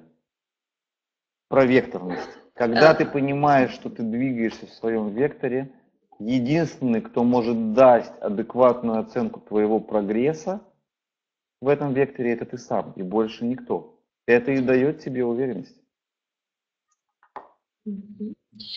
So this is what we have discussed at the beginning of our webinar. This is about understanding your vector. When you understand what your vector is, it's only you who can evaluate your progress. That's why you are so confident. Другие люди просто не в состоянии, и ты знаешь об этом, оценить тебя по той простой причине, что они не представляют себе, какой путь ты прошел с начала до того момента в рамках твоего вектора, в котором ты находишься сейчас. Other people are just not capable of evaluating your progress because they have no idea what path you have had to undertake to achieve the place where you are at the moment. Именно это и дает удачнику ту самую уверенность в себе. Это является причиной самоуверенности удачных людей, удачливых людей, успешных людей. Вектор. So it's a vector that serves as the reason for self-confidence of successful lucky people, of those people who we consider to be winners. Вот с того момента, когда ты понимаешь, что ты в твоем векторе, и ты уже в рамках этого вектора что-то добился, чего-то добился, ты начинаешь устанавливать собственные правила жизни, которые удобны тебе, и тебя не интересует мнение окружающих. As soon as you have come up with your own vector, and as soon as you have understood that you have accomplished something within your vector, you start to formulate your own rules of your life. And you are not interested in what other people think about you. Ты начинаешь покупать те машины, которые считаешь нужным для себя, которые тебе нравятся, а не нравятся нормальным людям. Ездить в те путешествия, которые нравятся тебе, а не туда, куда ездят нормальные люди. Одеваться так, как нравится тебе, а не нормальные люди, и так далее и тому подобное. So you start to buy cars that you like, you start to go on trips that you like, that you find attractive, and you don't care about what normal people think. You start to wear clothes that you like. Это понятно? Причина того, что уверенные, успешные в себе люди определяют собственные правила и им следуют с той уверенностью, которой они это делают. Причина этого понятна? Поставим плюсики, если да. Do you understand now what makes winners so confident and so successful? Do you understand the reason now? So please put down pluses if you understand it. Очень хорошо. Very good. Следующий путь, следующая черта мы обсудим очень быстро, потому что большинство из вас являются студентами или выпускниками MBA, Executive MBA или DBA в EMAS. Поэтому эта черта точно не про вас. У вас ее нет, поэтому мы бегло ее обсудим.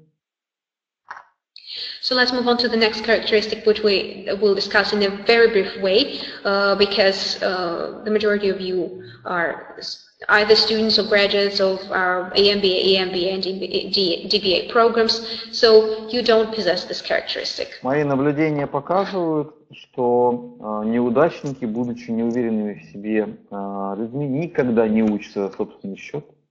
Если они учатся, то за чужой счет, например, работодателя. Почему они этого не делают? Они не уверены в себе, не уверены в том, что инвестиции в свое образование смогут потом отбить через более высокие зарплаты, карьерный рост и так далее.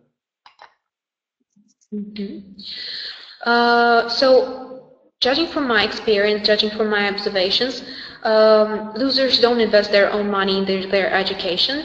They can study at their employer's expense, but they never pay tuition fees themselves. Why is it so? This is because they are not sure of themselves. They are not sure that they will be able to find well-paid job to justify their investments. The investments will pay off, actually. Они не уверены, что их инвестиция окупится. С удачниками все по-другому. Понимая, что они двигаются в векторе, они выбирают то образование, которое позволяет им ускоряться в рамках вектора, и поэтому они готовы платить за это. So the situation is completely different when it comes to winners. They understand their vector, so they choose the education they need within this vector in order to progress within this vector. And that's why they pay for it. Ребята, это понятно? Если да, ставим плюсики. Guys, is it clear? If it's clear, put down your pluses.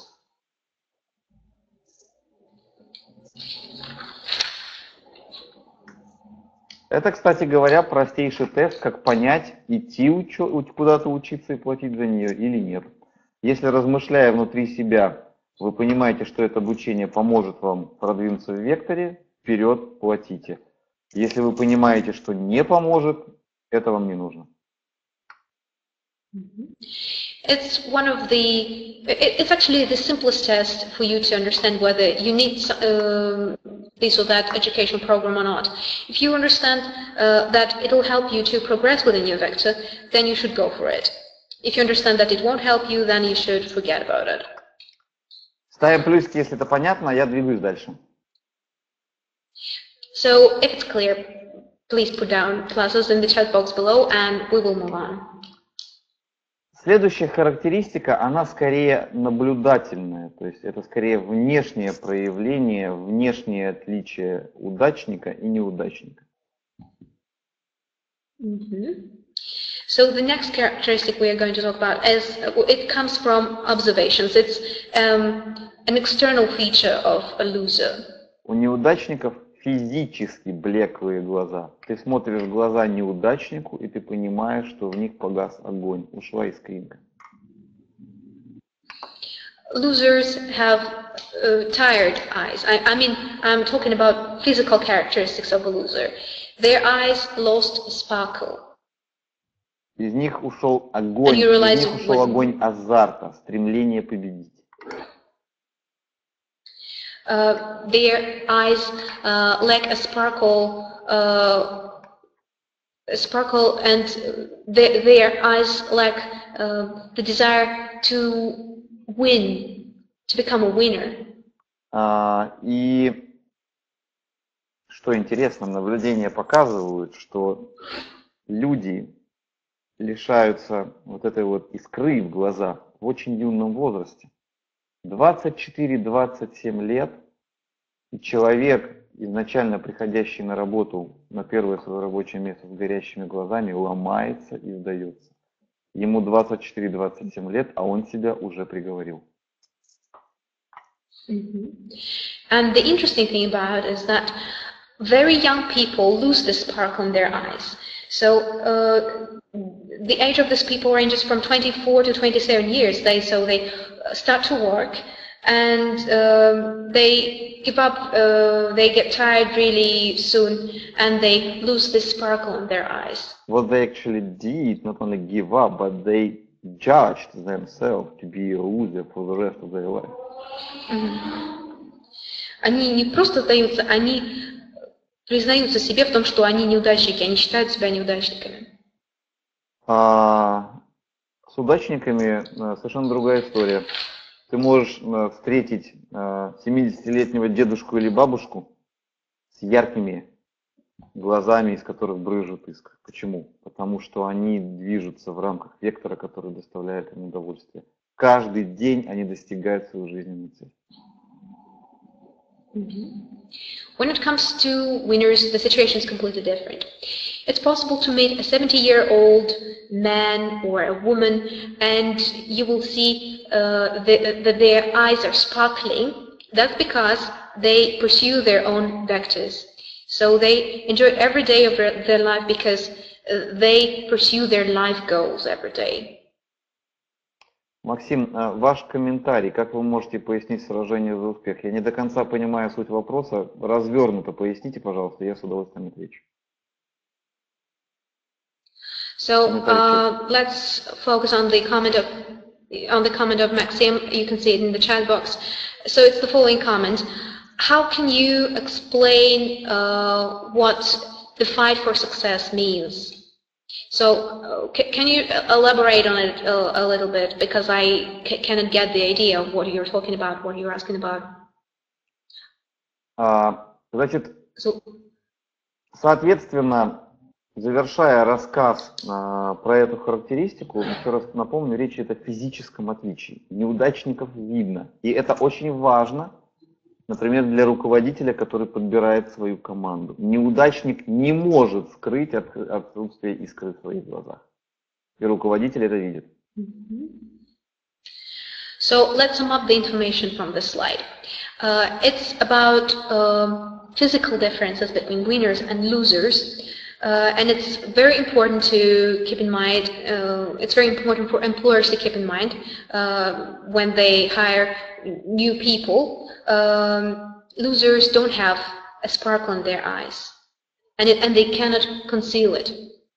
Максим, если я правильно понимаю те дополнения, которые говорите, которые вы сделали, вы спрашиваете, каким образом сражение, да, вот тут написано, за успех нужно сражаться, каким образом это соотносится с тем, что мы обсуждаем. So if I get the idea behind your additional comments, Maxime, so you're asking about the correspondence between what we're talking about now and between the necessity to fight for your success. Что интересно, в каком-то смысле ответ на ваш вопрос, я просто его разовью, уже дал Дирк в своем комментарии. So the thing is that the answer to your question has already been provided by Dirk, который написал, что речь идет о преодолении сомнений. Dirk has already written that it's vital to overcome hesitations. Он во многом прав, я чуть-чуть расширю мысль для того, чтобы донести до вас эту идею в целом. He is actually right, and I'm just going to elaborate on this idea so that you will be provided with a profound understanding of what I'm talking about. Одна из ключевых мыслей, которая доносится для вас в рамках курса по лидерству, а также в рамках других модулей по стратегическому менеджменту на MBA, Executive MBA или DBA в EMAS. So one of the key thoughts that you should acquire during leadership courses, during strategic modules, strategic management modules of MBA, and DBA programs at EMAS. Это насколько по-разному успешные и неуспешные люди воспринимают суть бизнеса. Is that how differently winners and losers perceive the essence of business? Ошибочное, и это не оговорка, именно ошибочное восприятие бизнеса – это восприятие его как война. It's a mistake to perceive business as a war. Когда для тебя конкуренция – это война между компаниями, и в рамках этой конкуренции победой является уничтожение конкурентов. It's a mistake to perceive competition as a war, where you're supposed to destroy your competitors. А правильным восприятием бизнеса является восприятие бизнеса и конкурентной борьбы как спорта, игры. So you should, the right perception of business is the following. You should perceive business as a kind of sports. You should perceive it as a game. А спорт, как известно, это не война. And as you know, sports are not connected to war. They are not about war. В спорте ты должен победить своего оппонента, но не уничтожить его. Побеждая в спорте оппонента, ты сохраняешь к нему свое уважение и в его глазах уважение к самому себе. Так и в бизнесе, в конкурентной борьбе. Побеждая в конкурентной борьбе, ты не уничтожаешь конкурента, ты сохраняешь уважение к себе, к нему, а в нем к себе. When it comes to sports, you're supposed to win, but you're not supposed to destroy your competitor. You still display respect towards your competitor, and your competitor displays respect towards you. The same thing is about business. When you win competition, you're supposed to be respectful towards your competitors, and they are supposed to be respectful towards you. И когда мы говорим, теперь отвечаю на ваш вопрос, что за успех нужно сражаться, это про спорт, это не про войну. Сражаться в смысле спортивного сражения. So when we are talking about the fact that it's necessary to fight for your success, it's not about a war, it's about sports. Это не про то, чтобы уничтожить конкурента, не про то, чтобы потерять человеческий облик, не про то, чтобы забыть и приступить через этические и моральные принципы, важные для каждого из нас. So it's not about destroying your competitor, it's not about violating crucial ethical principles that are crucial to every one of us. Для удачника победа должна быть чистой, прежде всего с моральной точки зрения, иначе он даже не будет браться. Winners place great emphasis on a fair victory. Otherwise, they won't even fight for success. Именно поэтому в рамках EMAS вам многократно рассказывается и мною лично, и моими коллегами, другими преподавателями, что в философии EMAS наши студенты и выпускники должны уяснить, какой бы ни была ситуация на рынке, о каком бы контракте речь ни шла, не брать взятки, не приступать через моральные принципы. Такие деньги не нужны, они неправильные, нечестные, счастья не приносят. So that's why my colleagues and I, we try to cultivate the following philosophy in you, in students of EMAS. No matter what the situation of the market you have, no matter what contract you have, you shouldn't accept bribes. You shouldn't violate moral and ethical principles, because the money that you will earn in this case, they won't make you happy.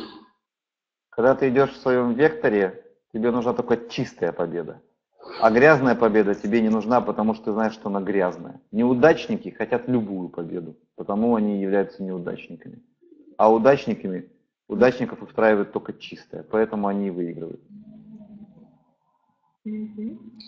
So when you pursue your own vector, you're only interested in a fair victory.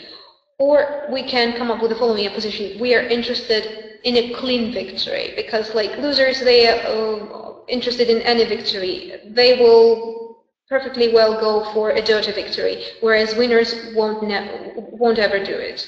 They will never ever do it. Ребят, поставьте плюсики, что у всех все окей. Один из наших участников завис.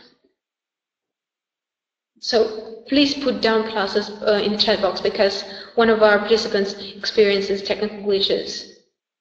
Так, у всех все хорошо. Я продолжаю. So everything is okay. So let's move on. Про работников. Здесь все очень быстро. Неудачники плохие работники, в отличие от удачников. Почему? У неудачников нет вектора, а значит для них нет смысла много работать. А у удачников есть вектор, и когда они работают в рамках этого вектора, они работать должны готовы ровно столько, чтобы почувствовать свое движение к своей цели.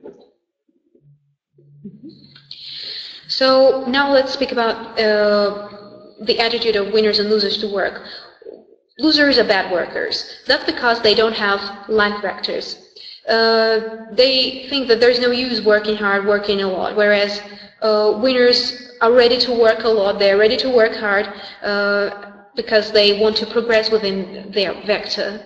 Удачника не нужно уговаривать оставаться после 8-часового рабочего дня, потому что он знает, что оставаясь на работе дольше обычного графика, он делает еще один шаг к своему успеху. You don't need to persuade a winner to work overtime because he or she realizes that when he or she works overtime, he or she makes one more step towards their success. А для неудачника каждая лишняя минута сверх 8-часового рабочего дня – это трагедия и катастрофа. Он чувствует, что его обкрадывают. Whereas when it comes to losers, every extra minute that goes as an addition to the 8-hour working day is torture for them. He or she feels deprived of something. Это для вас еще один, как для руководителей, знак, каким образом смотреть на собственных подчиненных. So it's one more thing for you as managers. It's one more thing that you should pay attention to when you communicate with your subordinates. Александр дал очень хороший комментарий. Арина, переведи, пожалуйста. So let's pay attention to a very, very good comment from Alexander. It's the following comment. So what about Friedman's paradox, which is about work that goes beyond the set time. No. What he tells, the amount of work is always excessive in comparison to time you have. Этот парадокс о том, что количество работы всегда превышает то количество времени, которое у вас есть. Среди множества инфобизнесменов, которые присутствуют на рынке, как российском, так и глобальном, один из немногих, которых я действительно уважаю, как высококлассных специалистов, является Фридман. So, speaking of a lot of businessmen that we have today, Friedman is one of those businessmen that I really respect. Если большинство из инфобизнесменов на самом деле дилетанты, то Фридман это очень ценное исключение, он высококлассный специалист. So if the majority of infobusinessmen are not that competent, then Friedman is an exception because he's a highly qualified expert. Так вот, то, о чем я сейчас говорю, никоим образом не контрастирует с тем, о чем говорит Фридман. So what I'm talking about right now cannot be perceived as an opposing point of view towards Friedman's point of view. У меня есть блестящее, на мой взгляд, без ложной скромности, объяснение, краткое, вот как совпадает то, что было сказано мной, и тезис, который Фридман приводит. So I have a very brilliant explanation, which has a correlation towards what Friedman is talking about. Неудачники заставляют себя работать, в то время как удачники заставляют себя не работать, а отдыхать. So winners make themselves work, whereas losers make themselves have a rest. The opposite. Sorry. Vice versa. So losers make themselves work, whereas winners make themselves have a rest. So once again, sorry, to make it sure, for the sake of clarity, losers make themselves work. However, winners make themselves have a rest, invest. Еще раз. Неудачники, еще раз просто повторюсь. Неудачники заставляют себя работать, а удачники заставляют себя не работать. В этом критическая разница между неудачниками и удачниками. Александр, надеюсь, вот мне удалось донести это. Поставьте плюсик, если это понятно. So, one more time. So, losers make themselves work, whereas winners make themselves have a rest. So, it's the sharp difference between winners and losers. So, please put down pluses if you have understood this point. Что, опять же, каким образом еще раз воспринимать курсы по тайм-менеджменту, которые есть у вас в рамках ваших программ MBA, Executive MBA или DBA, или какие-то сторонние курсы? So let's speak about the way you should perceive time management courses, which serve as part of your MBA programs of at EMAS, and some other additional courses. Если вы внимательно слушали программы, курс, точнее, по тайм-менеджменту, тайм-менеджмент – это не про то, как все успевать, это невозможно. Тайм-менеджмент – это про то, как успевать все то, что важно для вашего успеха.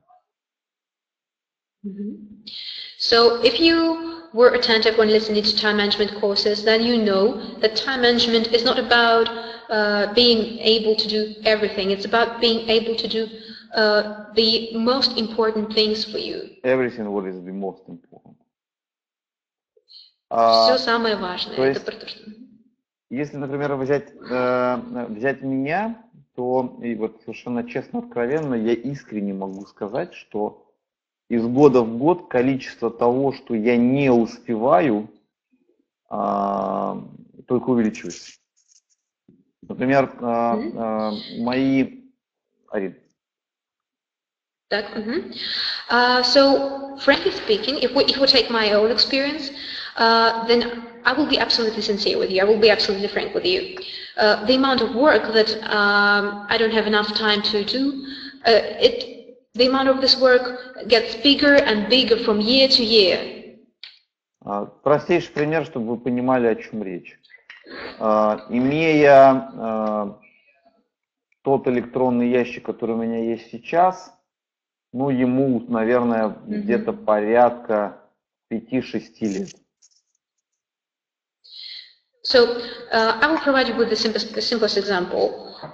So, my email, I have my own email for about 5 or 6 years already. Вот за эти 5-6 лет в моем почтовом ящике я накопил по состоянию на сегодняшний день, я на него прямо смотрю, 591 непрочтенное письмо. And there are 591 messages that I haven't written during those 5-6 years. Каждое утро, когда я открываю почтовый ящик, эта цифра увеличивается. Every morning when I check my email, this figure gets bigger. Сейчас, как я сказал, у меня во входящих 591 непрочтенное письмо, а в целом писем 13 230. So, I have 591 messages that I haven't read, and it's 591 messages out of 13,230 messages. Так вот это вот 591 письмо, которое я не прочитал, не собираюсь читать за эти 6 лет, это те письма, которые с моей точки зрения не важны для моего успеха. So, these 591 messages that I haven't read already, these are messages that are not important for me in terms of my personal development. Так вот, опять же, для того, чтобы это было абсолютно понятно, эти 591 письмо – это не спам.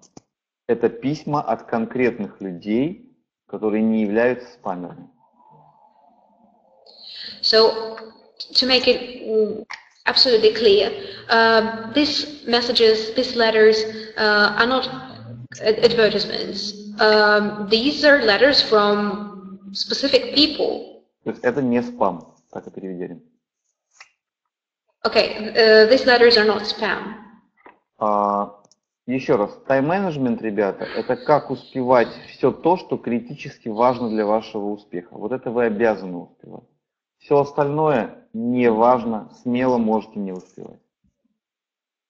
So time management is about being able to do everything which is critical for your development. So you can forget about other things which are not important, which are not critical for your development. А успевать абсолютно все технически невероятно. So it's not technically possible to be able to do everything. Итак, резюмирую еще раз. Неудачники заставляют себя работать, потому что для них нет никакого объяснения, зачем нужно проводить еще одну лишнюю минуту на работе. В то время как удачники заставляют себя не работать, потому что они знают, что каждая лишняя минута, посвященная работе, это еще один шаг к их успеху. So let's sum it up. Losers make themselves work because every extra minute that they spend at their workplace makes them suffer, whereas winners make themselves have a rest because every extra minute makes them closer towards their goal. Extra minutes spent on work, yeah? Spend at workplace, right? Ставим плюсики и двигаемся дальше, если все понятно. So please put down pluses if everything is clear. And we'll move on.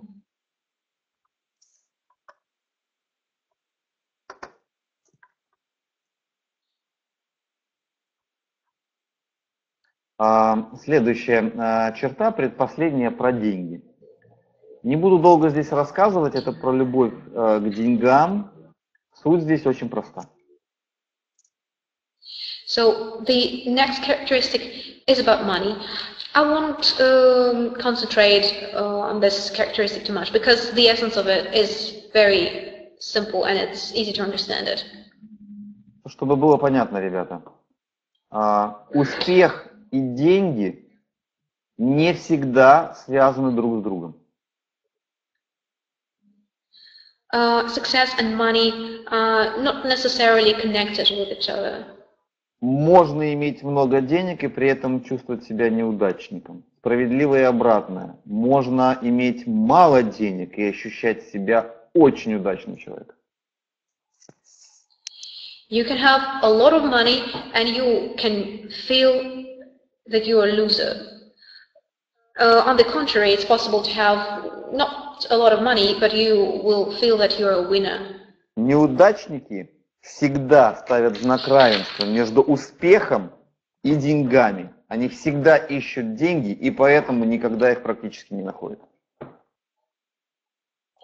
Losers, it's typical for losers to associate success with money. They establish a direct correlation between success and money, and that's why it's difficult for them to earn money.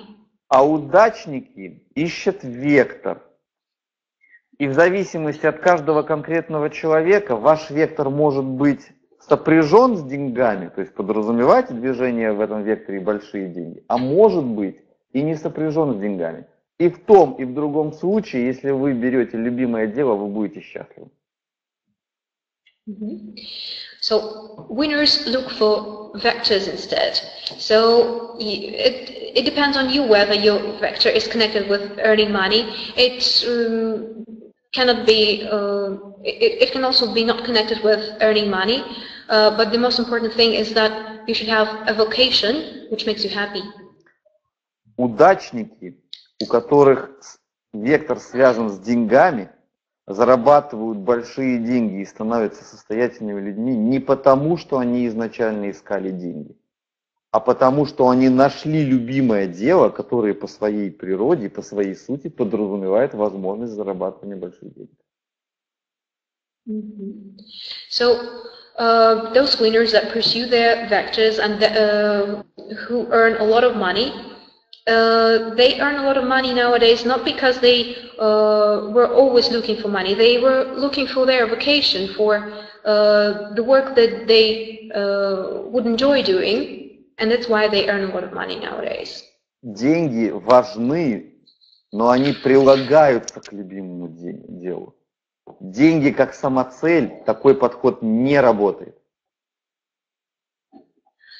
Money is important, but it's just a supplement to your goal. If money is a goal, this approach won't just work. Ставим плюсики, что это понятно. So please put down pluses if it's clear.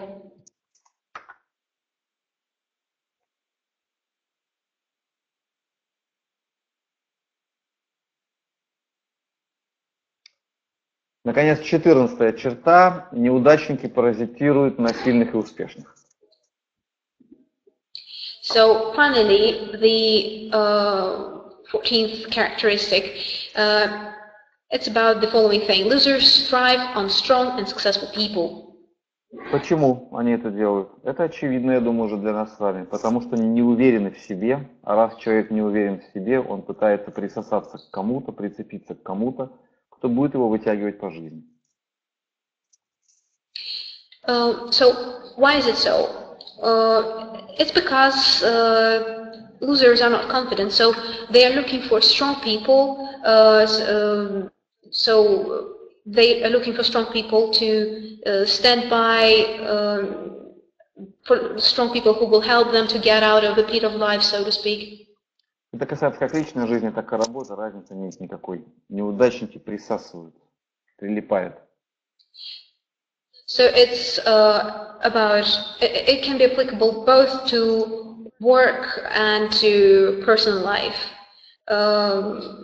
So it's applicable both to, it's basically applicable to all spheres of life. Вот. Соответственно, что нам здесь важно для нас с вами понимать? Если мы неудачники, надо перестать кому-то присасываться. И нужно начать все делать то, что мы уже обсуждаем сегодня целый день. А если мы удачники, нужно уметь расставаться с неудачниками при одном важном условии. So what should we understand in this case?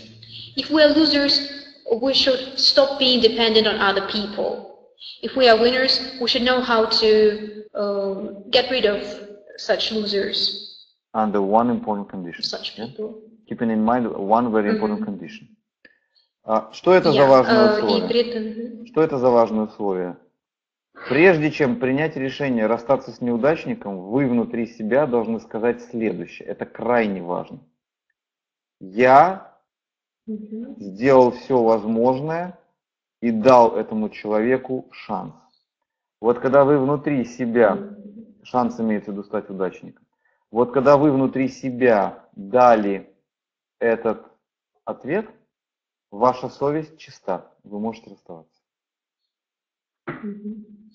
So, what condition can make you allow yourself to get rid of losers? A winner, before you make a decision to get rid of a loser, you should say the following phrase to yourself. I've given all possible chances to that person so that this person would develop himself and so on, but he or she didn't do this. If it is so, then you can be absolutely sure that you can get rid of this person. Мой совет вам в работе, в бизнесе. Как только вы поняли, что вы дали человеку шанс, и он его не использовал, увольняйте.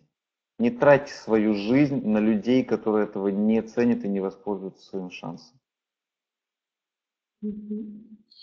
So let me give you a piece of advice that you can use in your work or in your business. As soon as you realize that you've given a person a chance and this person hasn't made use of this chance, you should just fire this person because he or she hasn't used the chance that you've given. Делайте это быстро, не растягивайте этот процесс. So you should do this quickly. You shouldn't concentrate on this process. Однако, когда речь идет о личной жизни, о близких для вас, любимых людях, будьте очень аккуратны. Лучше дать этот шанс многократно, прежде чем принимать такое решение. Близкими людьми, любимыми не разбрасывают. However, the situation is a little bit different when it comes to your personal life, when it comes to your loved ones. It's better to give many chances, to give your loved ones many chances before making some kind of decision.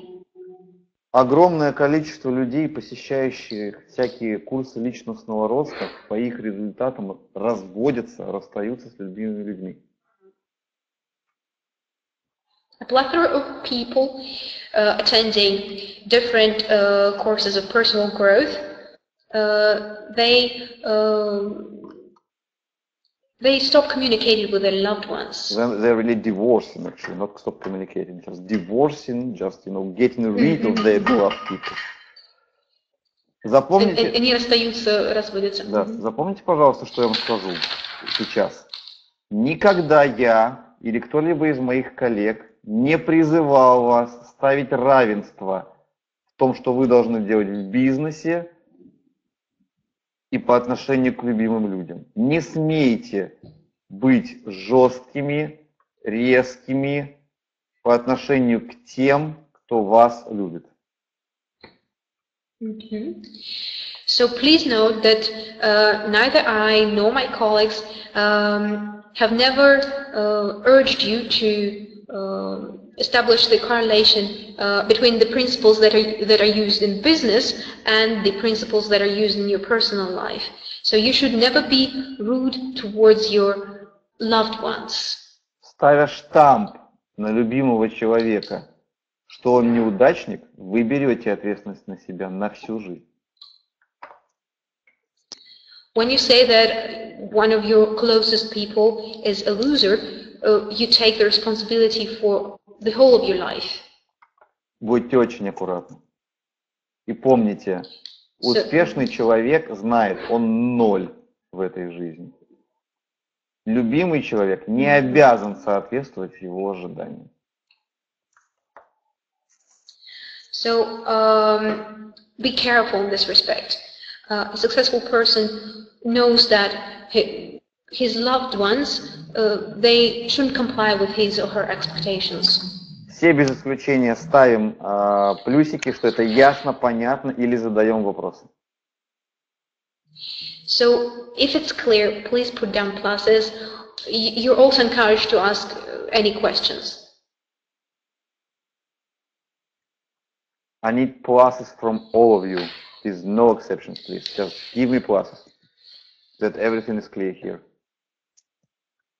Пожалуйста, ставьте плюсы, что если все понятно.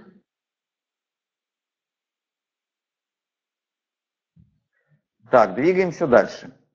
Мы сейчас с вами в подробностях, потому что лично я считаю этот блок, одним из самых важных модулей по лидерству. Мы сейчас в подробностях проговорили то, что вы уже проходили в рамках либо онлайн обучения, либо в рамках очной сессии в Москве.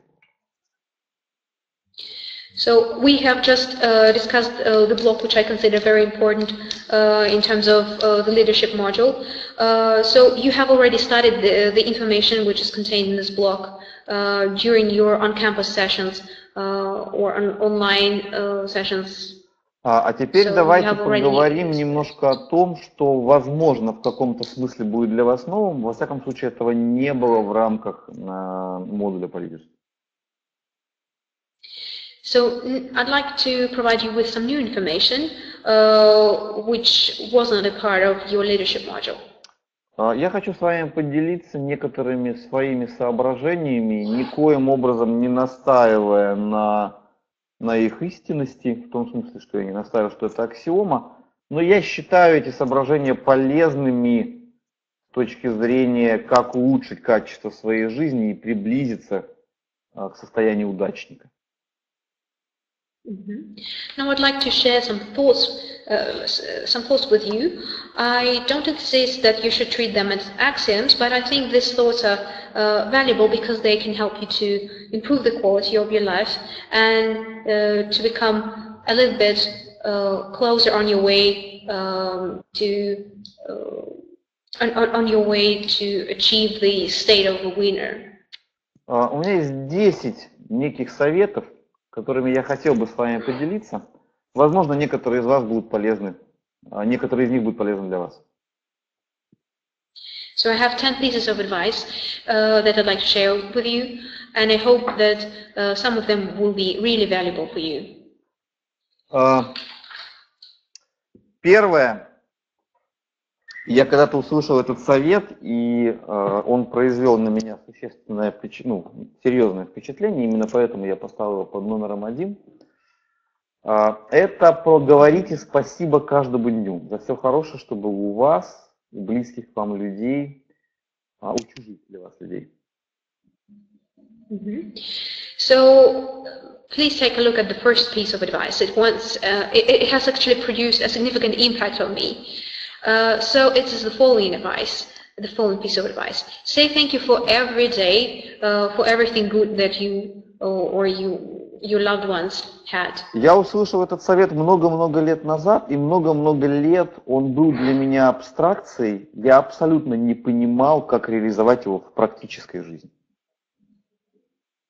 I heard this piece of advice many years ago, and it was an abstraction for me because I didn't understand what should I do to implement this piece of advice. What I should do to follow this advice in real life. Иными словами, для меня этот совет был некой абстракцией из разряда за все хорошее против всего плохого, а как конкретно в своей жизни каждый день говорить спасибо, я не понимал.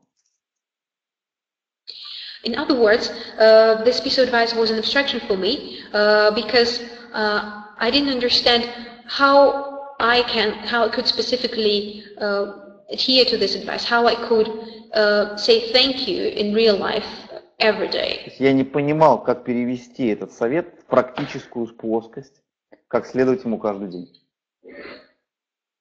So I didn't understand how this piece of advice could be transferred to the practical dimension. I didn't understand how I could do this every day, how I could follow this advice every day in real life.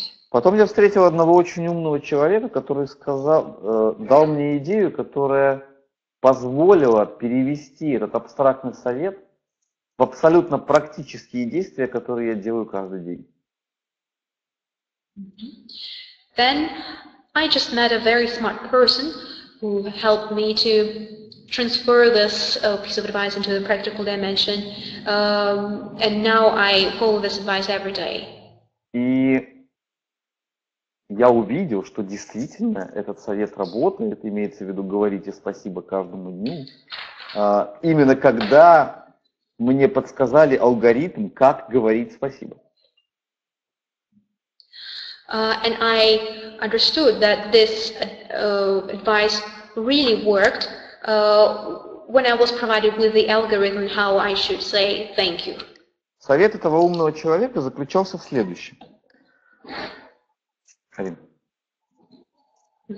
So the piece of advice of this smart person consisted in the following thing. Заведи какое-то специальное место, куда каждый вечер или каждое утро ты будешь записывать спасибо, которое ты собрал за день. So you should have a notebook, and every day and every morning you will write down some reasons, some events that made you say thank you during the day. Раздели все причины, за которые ты будешь говорить спасибо, на две группы. Спасибо за то, что хорошо для тебя, первая группа, а вторая группа спасибо за то, что хорошо для окружающих, неважно каких окружающих, членов твоей семьи, твоих любимых или совершенно посторонних людей. So, and then you should divide all those reasons into two groups. The first group can be called the first thing is represented by the things that are good for you. That are good for you, right? And the second group is represented by the things that are good for other people, for your loved ones, for relatives, for some other people. И воспринимай каждый день как игру, в рамках которой в течение дня ты должен найти максимальное количество число хорошего, как для тебя, так и для других людей, за что ты потом, позже, сможешь написать спасибо. So you should perceive everyday life as a game where you're supposed to find the maximum amount of reasons, the maximum amount of events that were good either for you or for people that surround you. And you will say thank you for these events afterwards. Когда я стал так делать, я с удивлением для себя обнаружил, как много хорошего окружает меня и других людей в жизни. When I started to follow this advice, I was just amazed by the fact that we were just surrounded by so many wonderful things. А почему я стал замечать много хорошего? Потому что я поставил перед собой задачи коллекционировать хорошее. У меня каждый день задача найти как можно больше хорошего, чтобы потом вечером записать.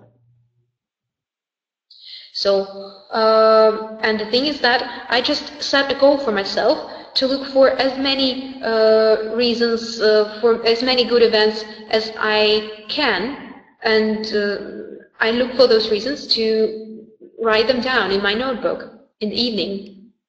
Это захватывающая игра. Каждый раз, каждый день я получаю удовольствие, помимо всего прочего, от самого процесса поиска.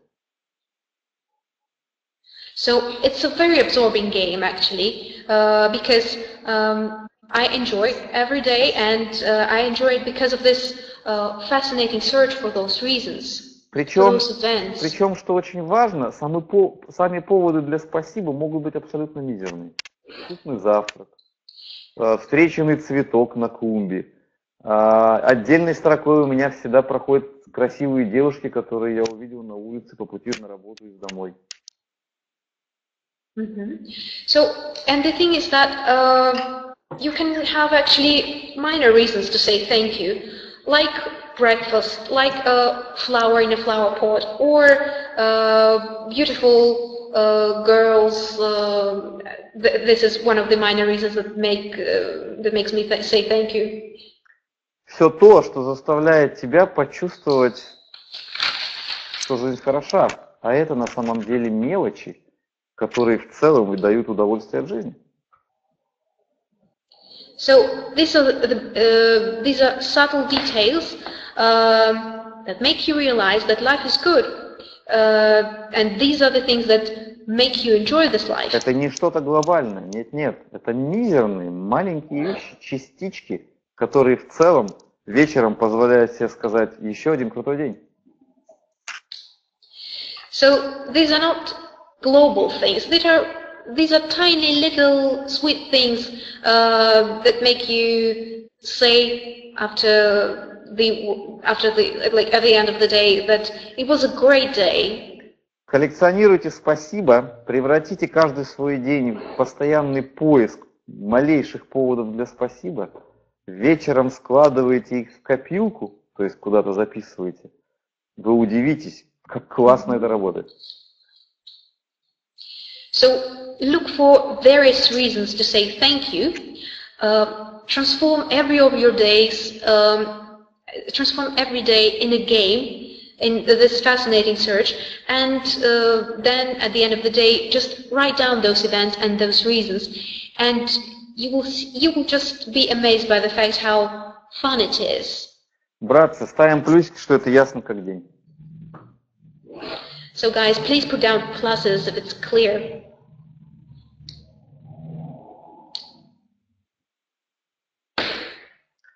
Следующий совет.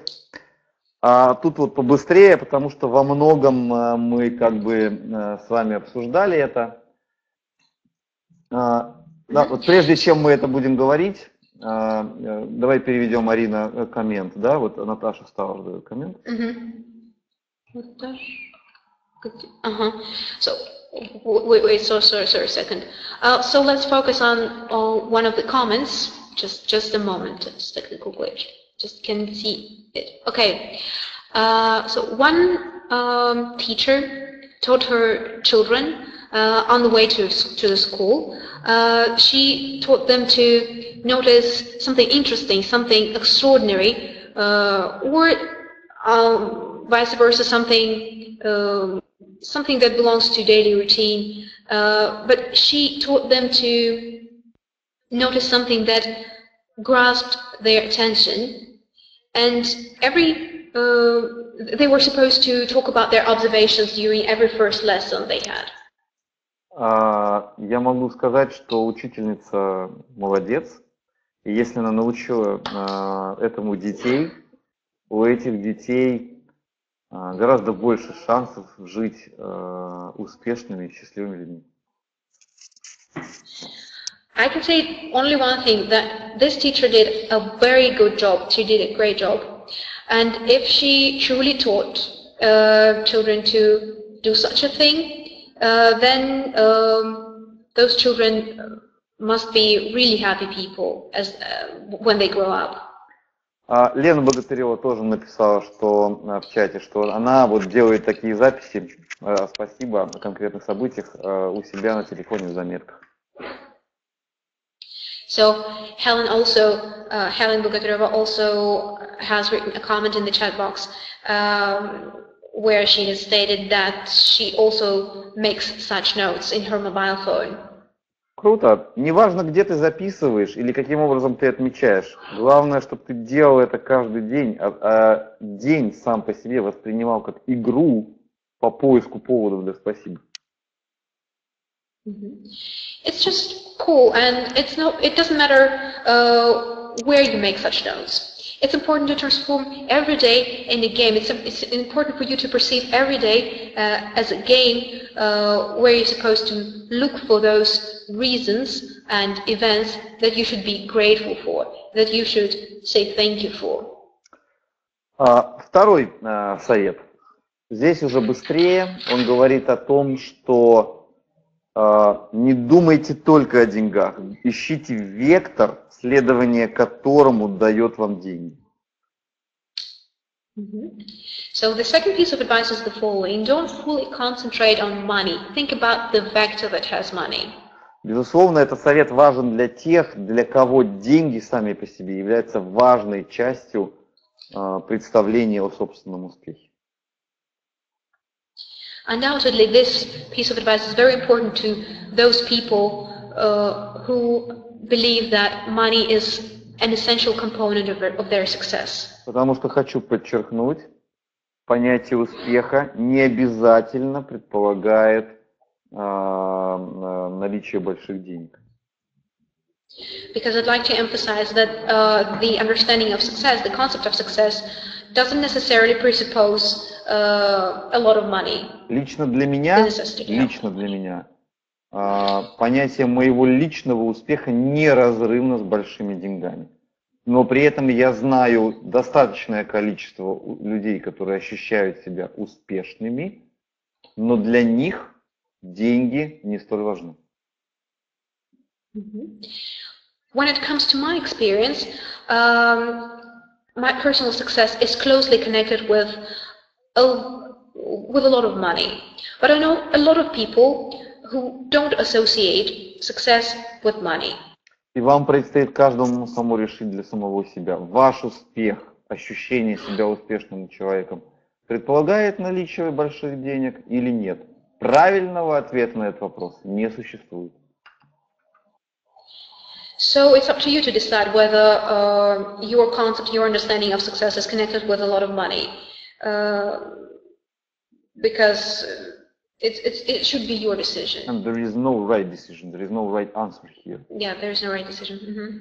Что здесь важно, это чтобы вы нашли любимое дело, развитие в рамках которого будет доставлять вам удовольствие. Это и будет ключ к вашему успеху.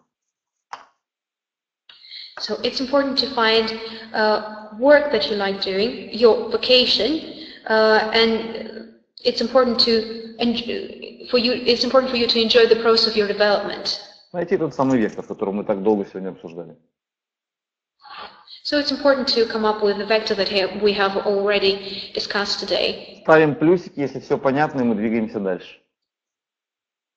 So please put down pluses if everything is clear.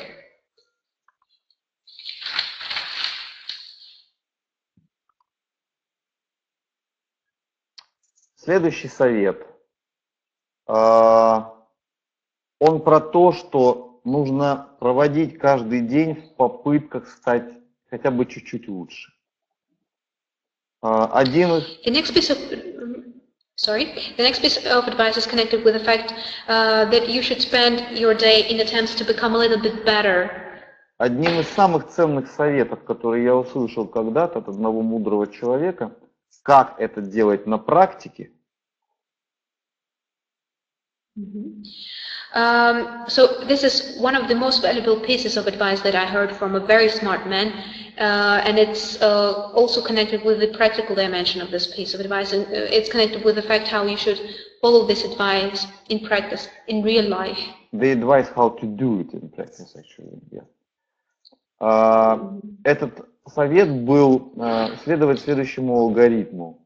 Постарайся каждый вечер анализировать, что ты сделал правильно и неправильно в течение дня. Как только ты начнешь это делать, ты начнешь каждодневно учиться. So this piece of advice is about the following algorithm. Every day you should analyze what you have done right and what you have done wrong, and this algorithm will help you to learn. Неудачники так не делают никогда. Потому что для неудачника страшна сама мысль, что что-то он мог сделать неправильно. Losers never follow this piece of advice because the thought that they have done something in the wrong way makes them suffer. Удачники делают это постоянно. И начиная это делать, например, ежевечерне, со временем они превращают это в навык, и анализируют свои поступки постоянно в течение дня. Winners do it every evening. Winners analyze themselves every evening, and as some time passes, they can transform this activity into their skill. But not losers, winners. I mean, winners. It was about winners. I said losers. So, sorry, my mistake. Winners do it, not losers. То есть удачники начинают анализировать по вечерам, например, а затем это превращается в навык, и они делают это уже в течение дня. So winners start to analyze themselves at the end of the day, and then they just transform this practice into a skill, and they can do it during the day. Поэтому этот тезис, этот совет, он не столько про учебу, а большинство из вас студенты или выпускники EMAS, и вы понимаете, как важно учить для собственного развития. Но это еще и, ребята, про каждодневное маленькое обучение самого себя на основе анализа собственных ошибок. So, as students, as EMAS students and EMAS graduates, you understand that this thesis is about being able to learn every day something new on the basis of your own mistakes. Евгений, ваш комментарий, Арина, переведи его, пожалуйста. So, we have got a comment from Evgeny. This is the following comment. You can acquire a new skill approximately after 21 days. Евгений, неоднократно это слышал, не могу не подтвердить, не опровергнуть справедливость тезиса. Могу лишь сказать, что касательно меня, я, наверное, какой-то невообразимый тормоз. У меня за 21 день ничего не приобретается, никакие навыки. Мне требуется месяц. So, Evgeny, I've heard this information for a lot of times, but when it comes to my experience, 21 days is a too short period for me to acquire a new skill, to obtain a new skill. It takes me at least about 30 days, it takes me at least a month to acquire a new skill. Поэтому, видимо, это вещь индивидуальная, и каждый должен уже смотреть на себя. Главное, чтобы потом в конечном итоге вы констатировали, постоянное самообучение стало навыком. So I believe this period during which you acquire a new skill, you obtain a new skill, is individual, but the most important thing is to have the skill of self-analysis. Об этом, кстати, пишет Елена Богатырева. Она пишет, что вот, она знает мнение, что для навыка приобретения нужно 90 дней. Комментарий свой. And for example, if we look at the comment of Helen Bogatyrova, we'll see that sometimes it requires a person, sometimes it takes 90 days to acquire a new skill. So. Идем дальше. Я думаю, что здесь все понятно. Следующий совет, он касается мести. Переводим. So the next piece of advice is connected with taking revenge on somebody. Жизнь сложная штука, и иногда мы встречаем людей, которые осмысленно делают зло применительно к нам. Life is a very difficult thing, and sometimes we meet people that do something wrong towards us, and they do it on purpose. Я не могу вам это доказать, но я абсолютно в этом уверен. I'm not sure that I will be able to provide you with solid proof of this fact, but I'm absolutely sure of this fact. А именно, в чем я уверен? So, what am I sure of? В том, что так называемый закон бумеранга работает. I'm sure that the boomerang effect works. Каждый, кто сделал кому-то другому что-то нехорошее, рано или поздно получит ровно то же самое или сопоставимое в своей собственной жизни. So, everyone who did something wrong towards some person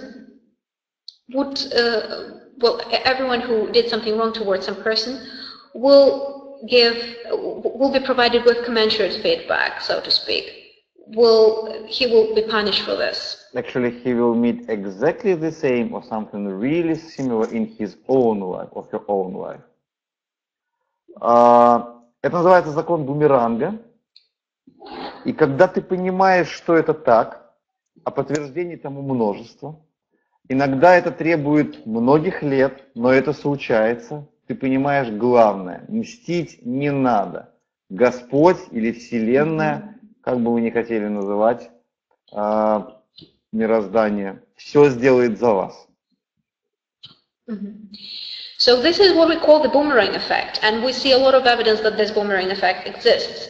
And sometimes it takes some years to understand that it's not worth taking revenge on somebody. God, the universe, or anything else, whatever you call it, will do everything instead of you. То есть по существу логический вывод из того, что я сказал, звучит очень просто. Не надо мараться вместе, не надо тратить на нее свою энергию, вместо этого направляй свою энергию и свое время на позитивное развитие в рамках вектора, а Господь, Вселенная, все сделает за себя. Твой обидчик получит сполна. So we can come up with the following conclusion. Don't waste your energy on negative people, on evil people. You should rather spend this energy on positive development within your vector, and God or the universe will do everything instead of you. Это очень важная вещь, которая отличает удачников от неудачников. Удачники не тратят свою энергию на месть. Эту энергию они направляют на позитивное развитие в рамках вектора. Неудачники вместо этого тратят свою энергию на месть.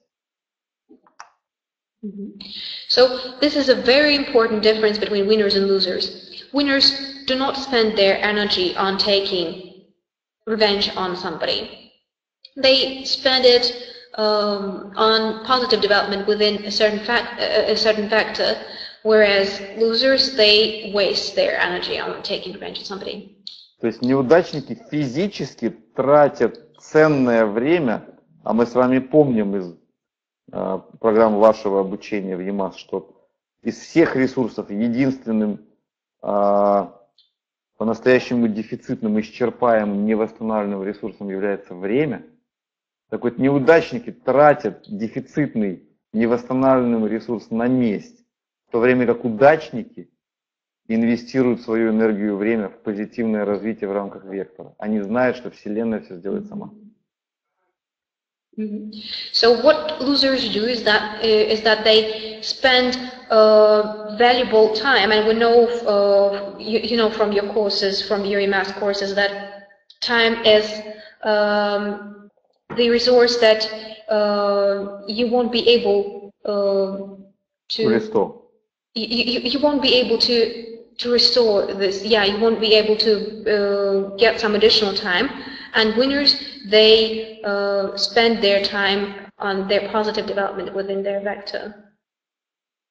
Оксана дала комментарий. Арин, переведи, пожалуйста. So we've got a comment from Oksana. I read somewhere that resentment, that people get resentful when they're angry with themselves. That's why this resentment destroys this person from within. Я, Оксана, признаться, никакой специалист в советах, как избавиться от обиды на человека, вообще без понятия. Но то, о чем я говорю, немножко про другое. То, о чем я говорю, что даже если ты не можешь избавиться от обиды, расслабься. Вселенная отомстит сама. So, frankly speaking, I'm not a very good expert in terms of how to get rid of resentment. I'm speaking a little bit different thing. Even if you feel that you are resentful, that you have got peeved over something, you should relax. You should know that God or the universe will do everything instead of you. Ребята, ставим плюсики, что это понятно. Это один из, на мой взгляд, важнейших советов. Не мстите, не тратьте ценное время и энергию на это. Направьте его на позитивное развитие. Вселенная все сделает сама. So, guys, please put down pluses if everything is clear. Don't waste your energy on taking revenge on somebody. The universe will will do everything instead of you. You just spend your energy on your positive development. В этом смысле хороший дает комментарий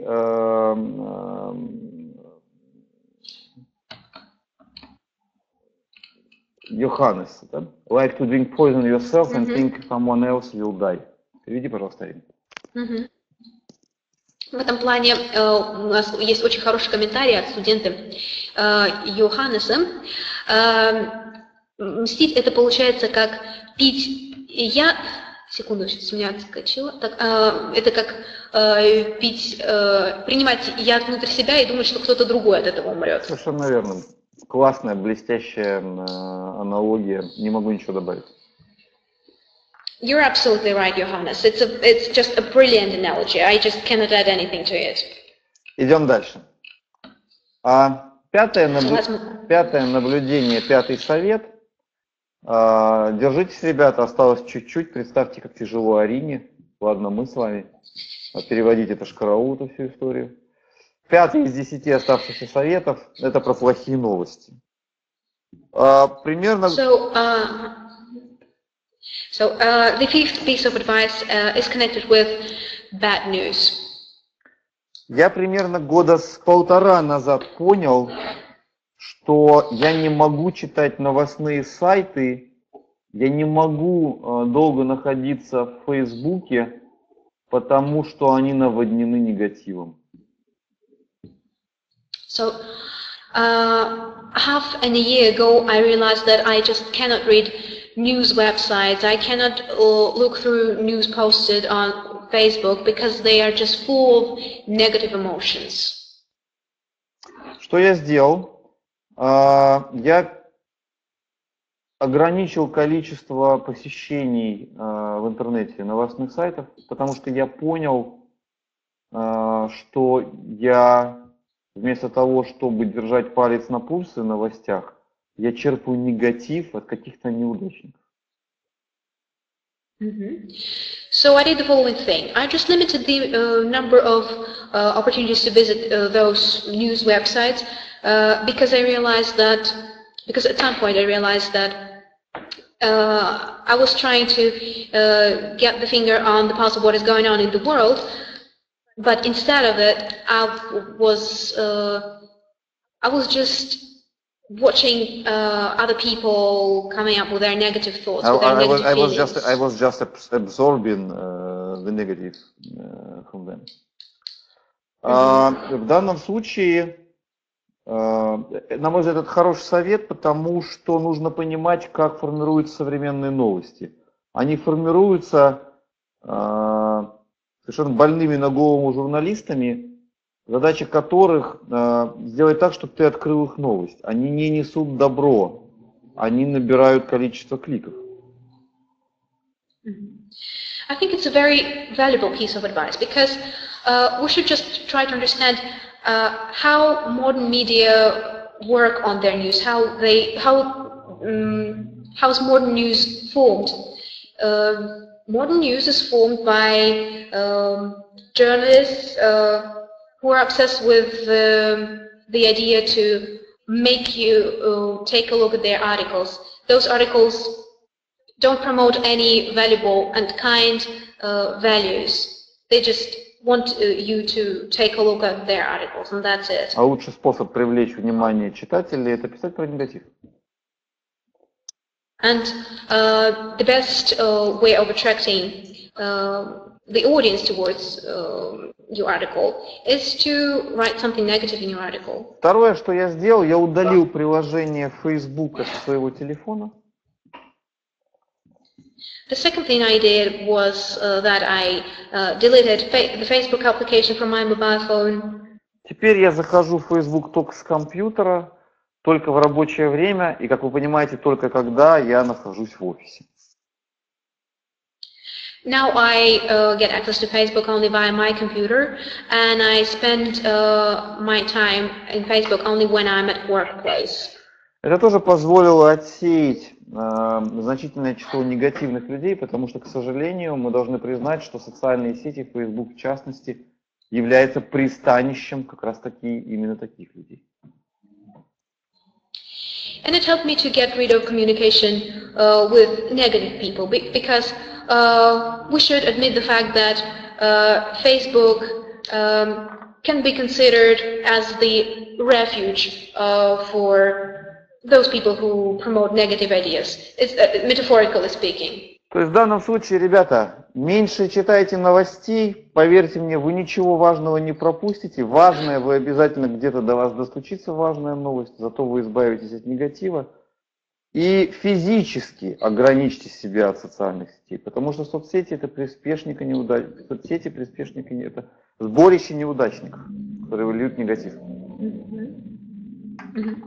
So, guys, spend less time on reading news because I want to reassure you that you won't miss any important news, but you will be able to get rid of negative emotions, negative ideas. And the second thing that you should do is to physically restrict your access to social networks because social networks are full of negative people. Двигаемся дальше. Следующий совет касается работы, ожидаемых результатов от работы и сроков наступления этих результатов. So the next piece of advice is about work, the achievements that you plan, and timing. Не знаю, как это в вашей жизни, но в моей жизни значимые результаты наступают чаще всего, не готов сказать всегда, но чаще всего дольше, чем мне хотелось бы. I don't know about your experience, but I'd like to say that it takes me a long time to achieve remarkable results in my life, and I would really love to spend less amount of time in order to achieve such remarkable results. The idea was actually that it is not only a long time, it is true, but it is longer time rather than I expected to get them. So it takes more time. Многочисленные попытки приравнять срок ожидания с сроком достижения результатов ни к чему не привели в моем случае. So it took me a lot of my attempts to make the timing of expectations and timing that I require to achieve my results equal. Those attempts were not fruitful. To match them, to match the time of the expectations and the time of getting your results. Из этого я сделал как бы следующий вывод. Одно из двух. Либо это закон Вселенной такой, что срок, в который ты ожидаешь получить результат, и срок реального наступления результата никогда не совпадают. Либо это такой закон Вселенной, либо это я такая бестолочь. Одно из двух. So, I actually have come up with two conclusions in this case. The first conclusion is about the fact that this might be the law of the universe. I mean that it's hard to match the time of expectations and the time of achieving those results. Or the second conclusion is that something is wrong about me. Meaning that it's also possible that I'm just such a useless person, you know.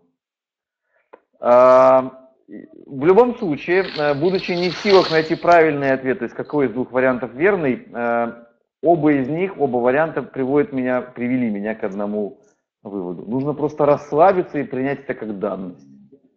Срок достижения значимого результата, как правило, превышает срок, который ты захочешь, на который ты соглашаешься у себя в голове.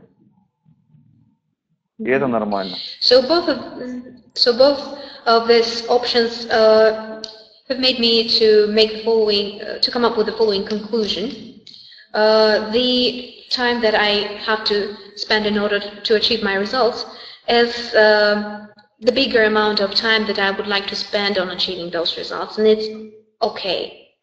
Может быть, это закон. Лена Богатырева в своем комментарии дает неплохое объяснение. Арина, переведи, пожалуйста. Okay, so maybe it's the law of the universe. So let's take a look at the comment of Helen Bogatyrova. It's the law of the universe because if all our desires instantly come true, we will just be amazed by it and by the amount of things that we don't actually need. Так ли или иначе, закон ли или собственная бестолковость, это не важно. Важно другое, что это вот так, мы это изменить не можем, поэтому остается просто расслабиться и принять это как данность. Whether it's the law of the universe or it's true that something is wrong about us, the thing is that we should just accept it. Мне очень понравилась аллегория, я не знаю, когда и от кого я услышал, но она очень ярко, на мой взгляд, и понятно объясняет суть того, что я сейчас доношу. Once I heard a very good analogy, and I think it serves as a striking example of what I'm trying to talk about right now. Когда ручеек течет по лесу или в горах, по идее, ему бы стоило течь как прямая линия, но он всегда течет извилисто. И есть все основания полагать, что ручейку как-то виднее, как ему течь. So, if we talk about a brook that can flow in a forest or in a mountain, you think that it's supposed to flow in a straight direction, like to flow directly. In a straight line, but it's not true. It flows in a very intricate way. So, ребята, ручейку видней, Вселенная видней. Because you know, a brook, it's evident for a brook what course it should take. So the thing is that the universe knows what it does. Иными словами, мы достигнем своих результатов, при условии, разумеется, что мы будем стараться вкладывать в эту душу, тогда, когда это нужно. Не раньше и не позже. The thing is that we will be able to achieve our results, but at the time when we are supposed to achieve those results. Разумеется, все, что я сказал, не означает, что мы должны просто сидеть на диване в надежде, что все сбудется само собой. Так тоже не бывает. But it doesn't mean that you should be sitting on the sofa, sitting on the city, and waiting for your results to take place. It won't happen. Don't wait for it. Умение ждать, умение принимать задержку в наступлении результатов в сравнении с желаемым – один из ключевых навыков успешного человека. The ability to expect, the ability to wait for your results, the ability to be tolerant to a possible delay is one of the key skills that a successful person should possess. И мне бы хотелось, чтобы вы это приняли и вот это умение, этот навык привнесли в свою жизнь. And I would like you to accept this thought, and I would like you to obtain this skill. Евгений дал комментарий хороший. Арина, переведи, пожалуйста. Okay, so let's take a look at Evgeny's comment. So it's the following comment. You should do a part of your work, and then the universe does its work, and will be the right solution. Will be the most suitable thing. Suitable way. Suitable way. Но я бы лучше не сказал 100%. Это даже лучшее объяснение, чем я дал. Евгений, класс. Берем его на вооружение. So thank you very much, Evgeny. It's a very good explanation. Thank you very much. Ставим плюсики, что это понятно, и все с этого момента научаются ждать.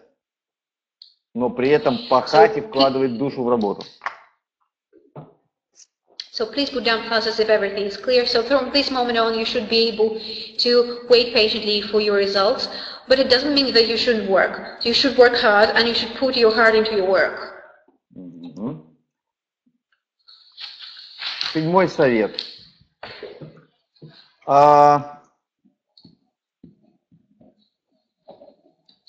So let's move on to the seventh piece of advice. Не хвастайте и не врите о масштабах своего успеха. Признавать, что у вас денег меньше, чем вас хотелось бы, не стыдно. So don't show off and don't lie. It's not a shame to admit that you have less money than you would like to have. Потому что стартовые позиции у разных людей разные. Что важно действительно, это тот путь, который вы прошли в рамках своего вектора. So the thing is that start positions, different people have different start positions, and what is truly important is the path that you have undertaken within your vector. Признать, что вы зарабатываете $100, а вы мечтаете о миллионе, не стыдно. Стыдно врать, что вы зарабатываете миллион. It's not a shame to admit the fact that you earn $100, but you dream of earning $1 million. It's really a shame to lie that you actually earn $1 million.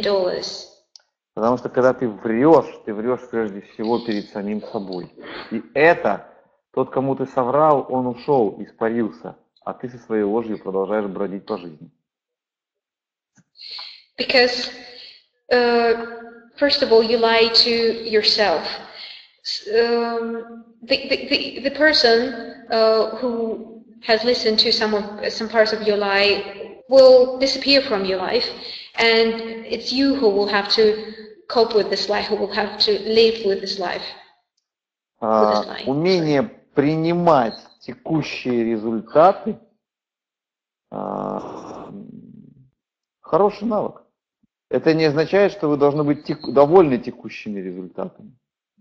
Но принять результаты и быть довольными – это разное. Нужно уметь принимать, при этом можно быть недовольным. Окей, это недовольство лишь повод для дальнейшей работы. So the ability to accept your current results is a very good skill. You might not be satisfied with your results, with your current results, but being satisfied with your results and being able to accept them are two different things. So you should be able to accept your results, and it's okay if you are not satisfied with them, because it means that you should work harder, and it will serve as one more incentive for you to work harder. По-настоящему успешные люди, которых я встречал, это люди очень скромные по внешнему виду, по наблюдению за которыми ты никогда не скажешь, что у них за спиной $1 миллион или сотни миллионов долларов. Truly successful people that I've met during my life are very modest. They are very modest, and it's just not possible to say that they have $1 million or millions of dollars or hundreds of millions of dollars of just a lot of money over their shoulders. При этом я встречал и встречаю множество расфуфыренных, разодетых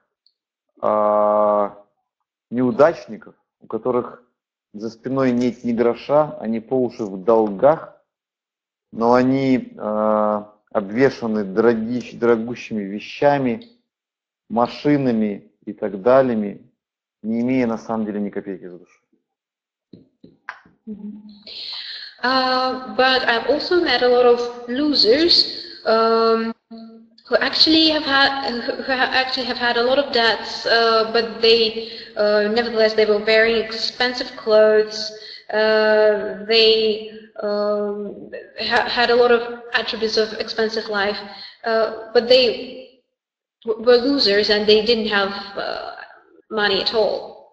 Потому что, например, они покупают все это в кредит.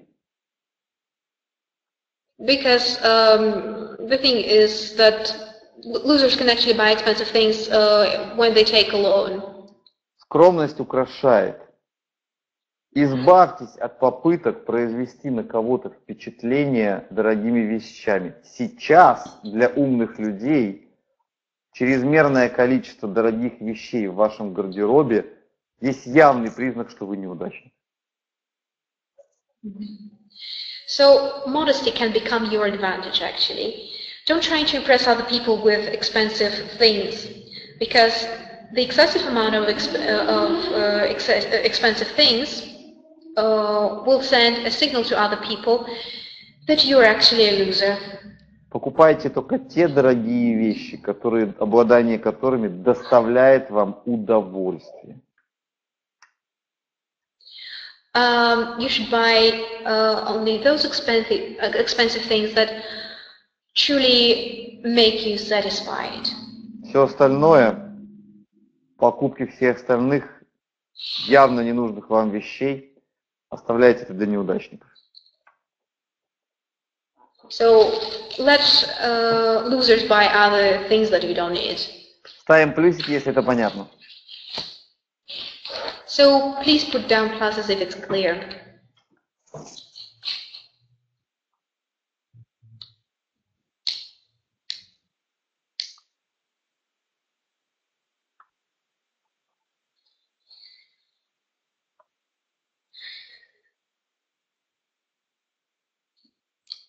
Следующий совет, он про путешествия.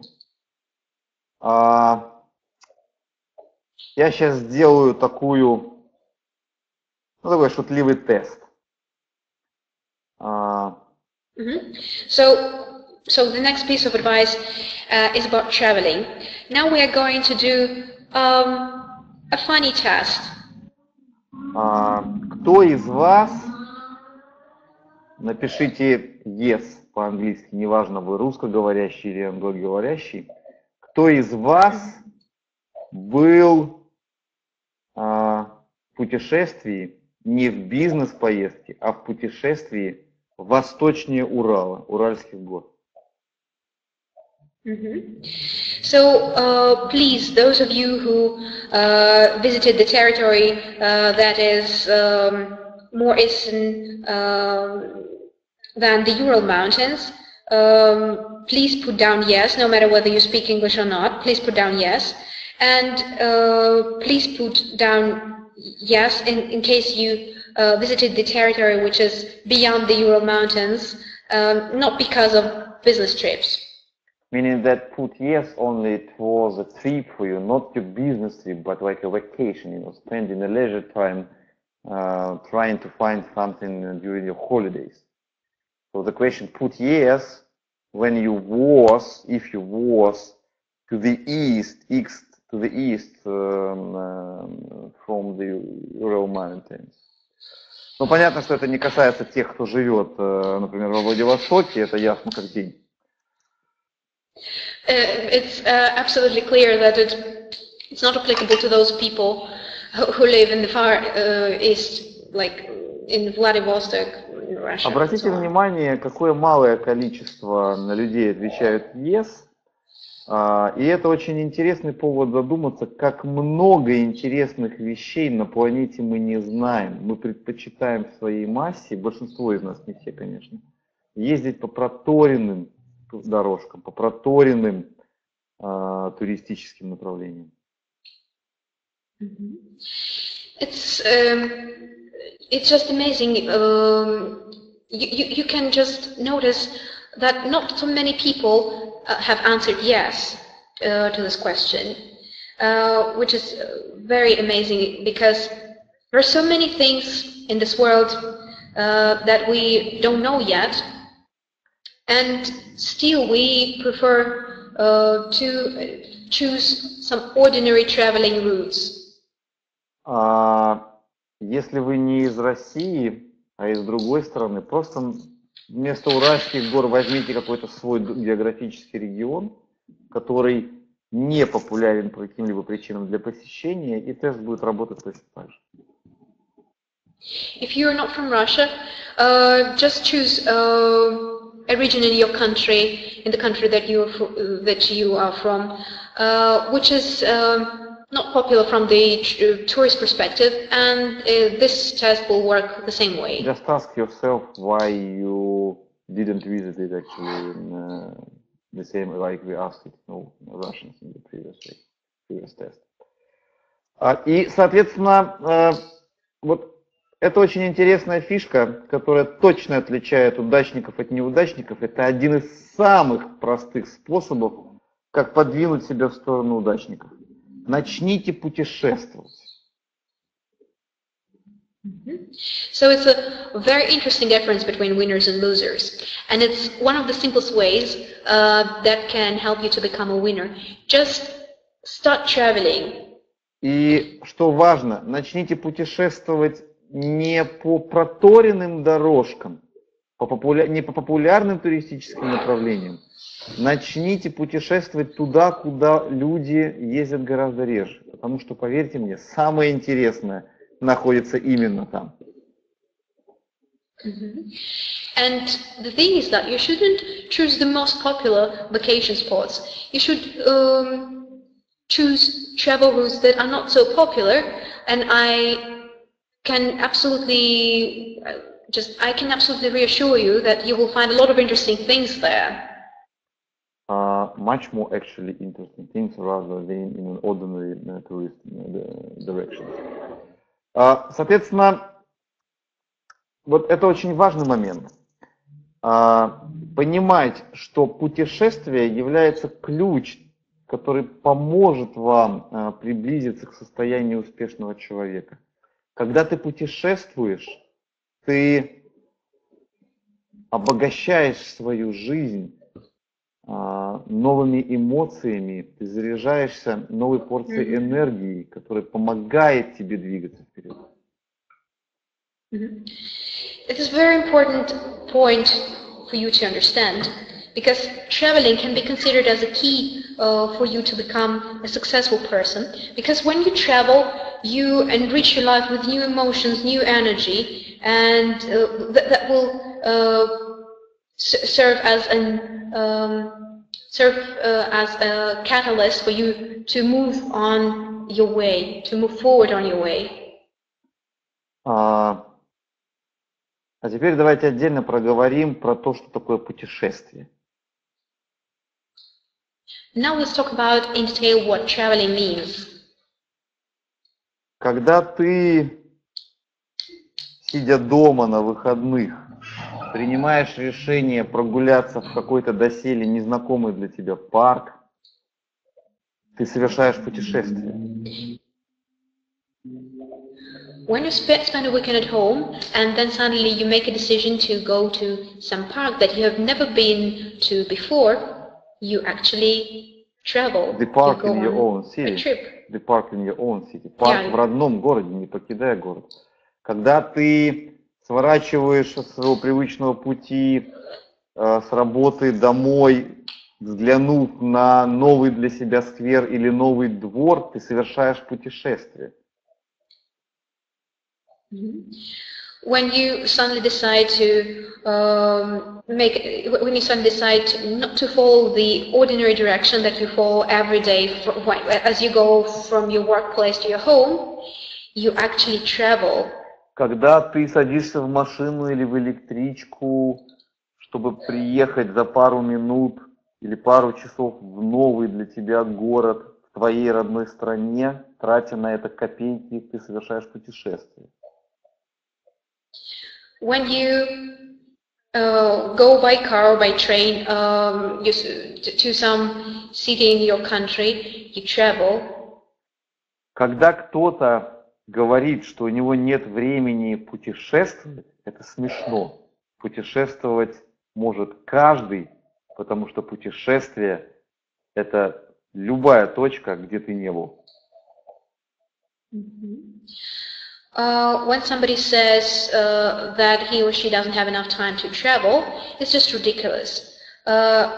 Everyone can travel, because traveling is when you get to a place that you've never been before. Даже если у тебя вообще нет денег, ты можешь быть супер путешественником, потому что ты можешь просто посещать новые незнакомые места в собственном городе. Even if you don't have any money, you can be a super tourist because you can visit new places in your town, in your city. А путешествие и путешествовать – это, наверное, самый лучший совет, который нужно брать на вооружение, когда вам нужны новые идеи.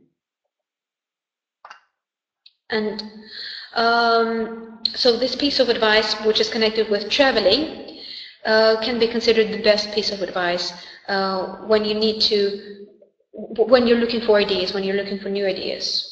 Поэтому мой вам добрый совет – путешествуйте. Неважно куда, и неважно сколько это денег стоит. Просто путешествуйте. Вы можете позволить масштабные путешествия. Посещайте интересные места нашей планеты. Вы стеснены в средствах, посещайте места рядом со своим городом. Но путешествуйте, потому что это гарантированный способ получить новые идеи, которые изменят вашу жизнь к лучшему.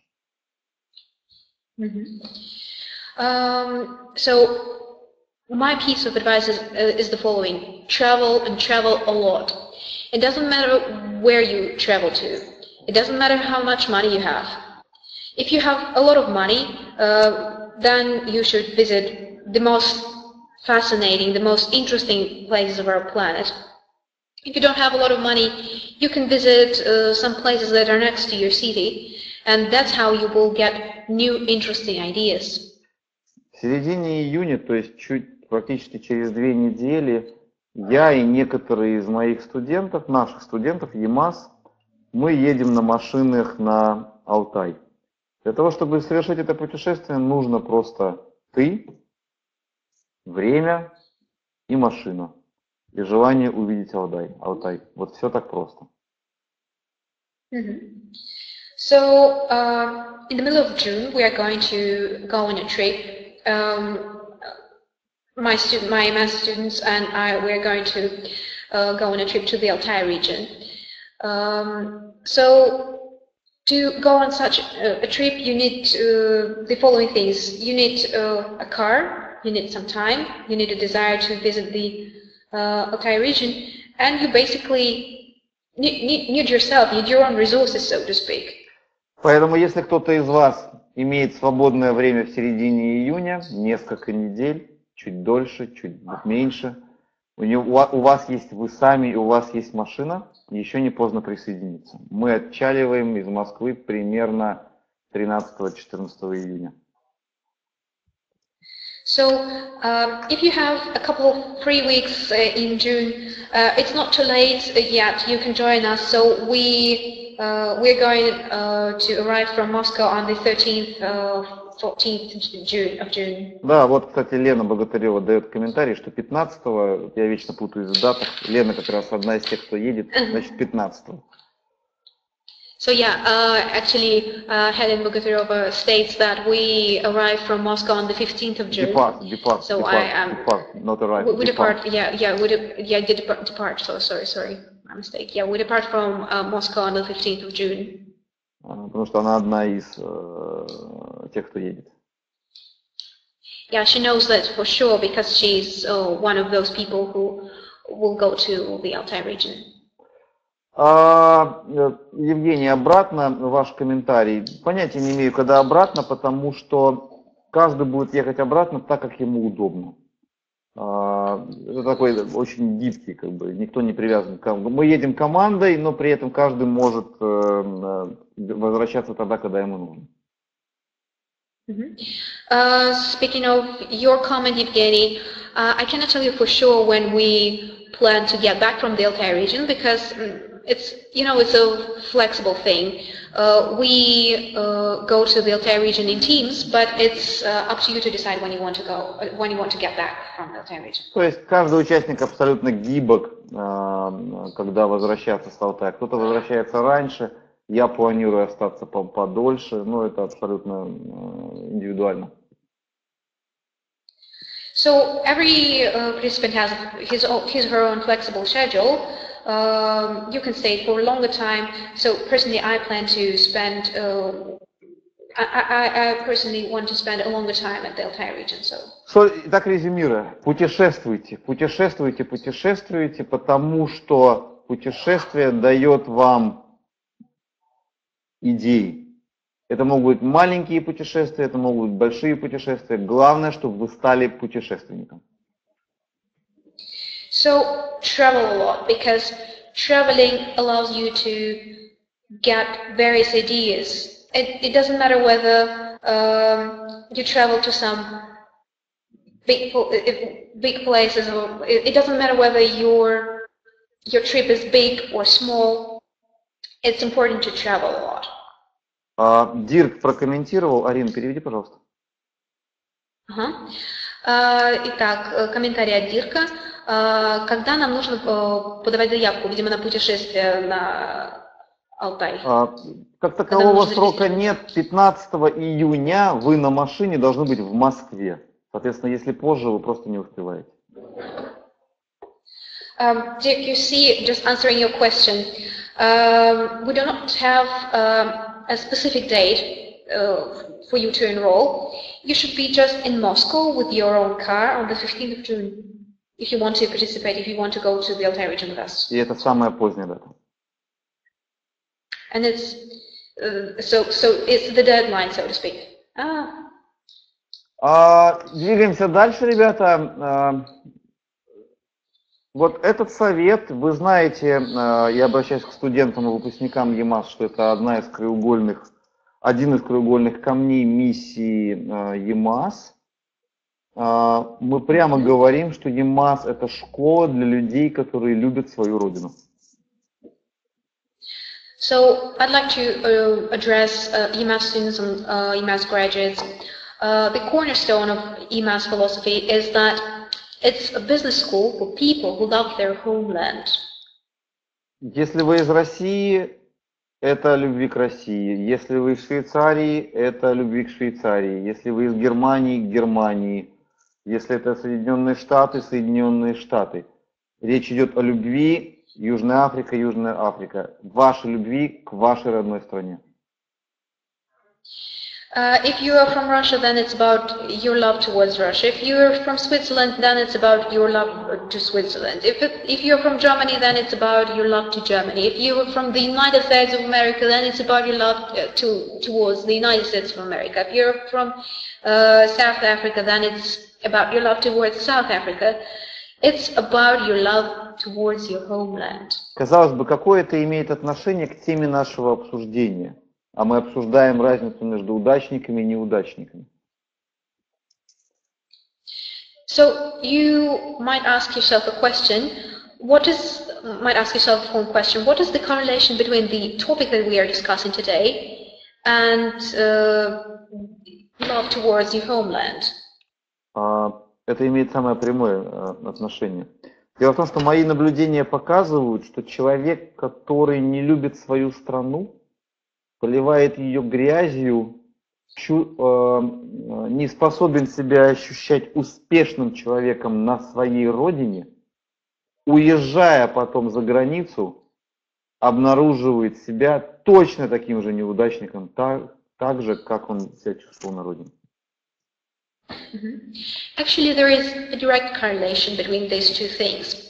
I met a lot of people who didn't display any respect for their homeland, who didn't love their homeland. So they were losers in their homeland.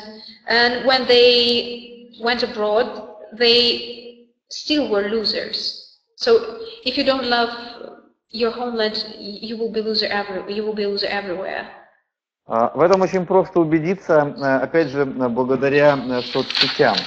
Когда ты видишь людей, которые вроде бы как уже уехали за границу, и все их мысли и деяния должны быть связаны с новой страной, а они по-прежнему поливают грязью свою старую родину, никак, будучи не в состоянии сконцентрировать свою энергию на развитии в новой для себя стране.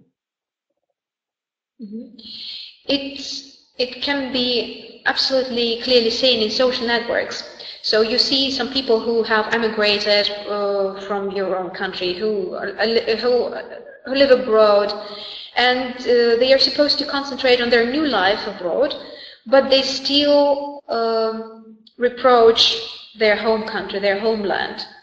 Удачники отличаются от неудачники тем, что удачники, и мы про это говорили, это имеет прямую связь, потому что сейчас обсуждаем, удачники знают, что все причины в них самих, они ответственны за результаты своей жизни. А неудачников ответственный всегда кто-то другой. Например, неправильная родина. So it's one and the same thing. So winners understand that they are responsible for their actions, they are responsible for their lives, whereas losers don't take the responsibility for their lives. And they can also blame their homeland for some of their failures. Комментарий Александра очень хороший. Арина, переведи его, пожалуйста. So let's take a look at the comment of Alexander. So the problem is not in the country, the problem is in the way of thinking. Где бы ты ни родился, если ты не способен ощущать себя успешным на своей родине, ты точно так же будешь ощущать себя неуспешным в любой другой стране мира. No matter what country you were born in, you will be a loser in any country if you have such a way of thinking. Ребята, ставим плюсики, россияне особенно ставим плюсики. Арина, слово россияне не переводи. Хорошо. So, guys, please put down pluses if everything is clear.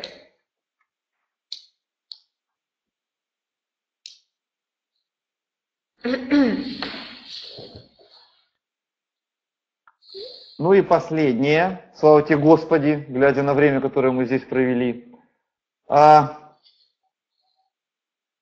Наверное, важнейший тезис, который я хочу до вас, ребята, донести в этом вебинаре. Главная задача... So let's move on. Давай. So let's move on to the final piece of advice. This is the final, this is the message that I want to convey today. This is the most important message I want to convey today. Я в этом абсолютно уверен, что это абсолютно истина. Sorry. Что это абсолютно истина. I'm absolutely sure of the fact that it's an axiom.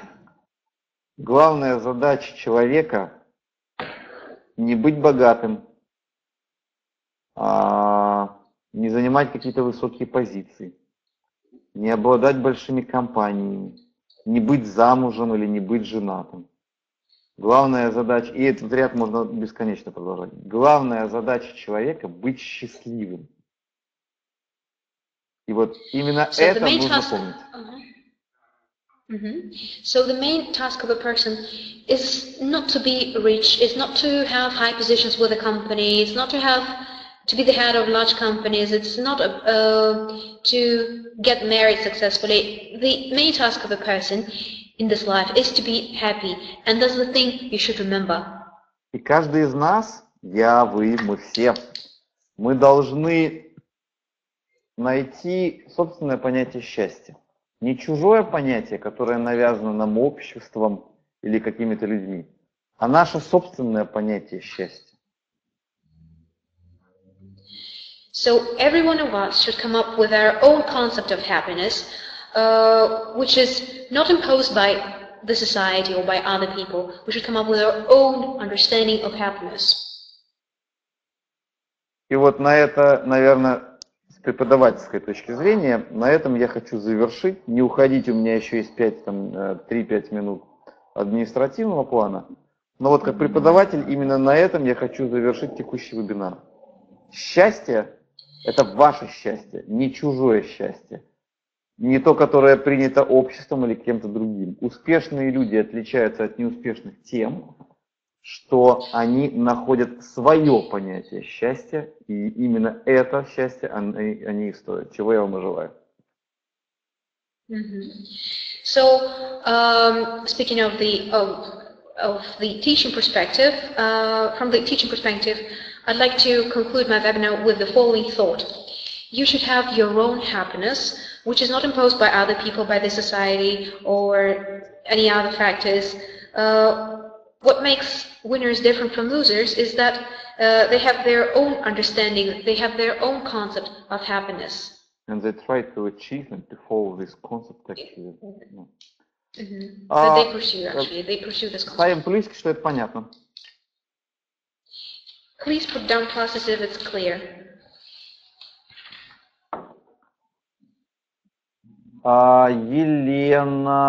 Елена Богатырева комментарий дала. Дай, пожалуйста, Арин, перевод. Окей, сейчас еще... Так, секундочку. Плюсики. Just a second.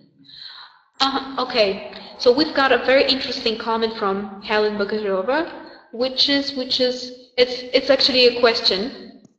What about the secret of getting rid from jealousy?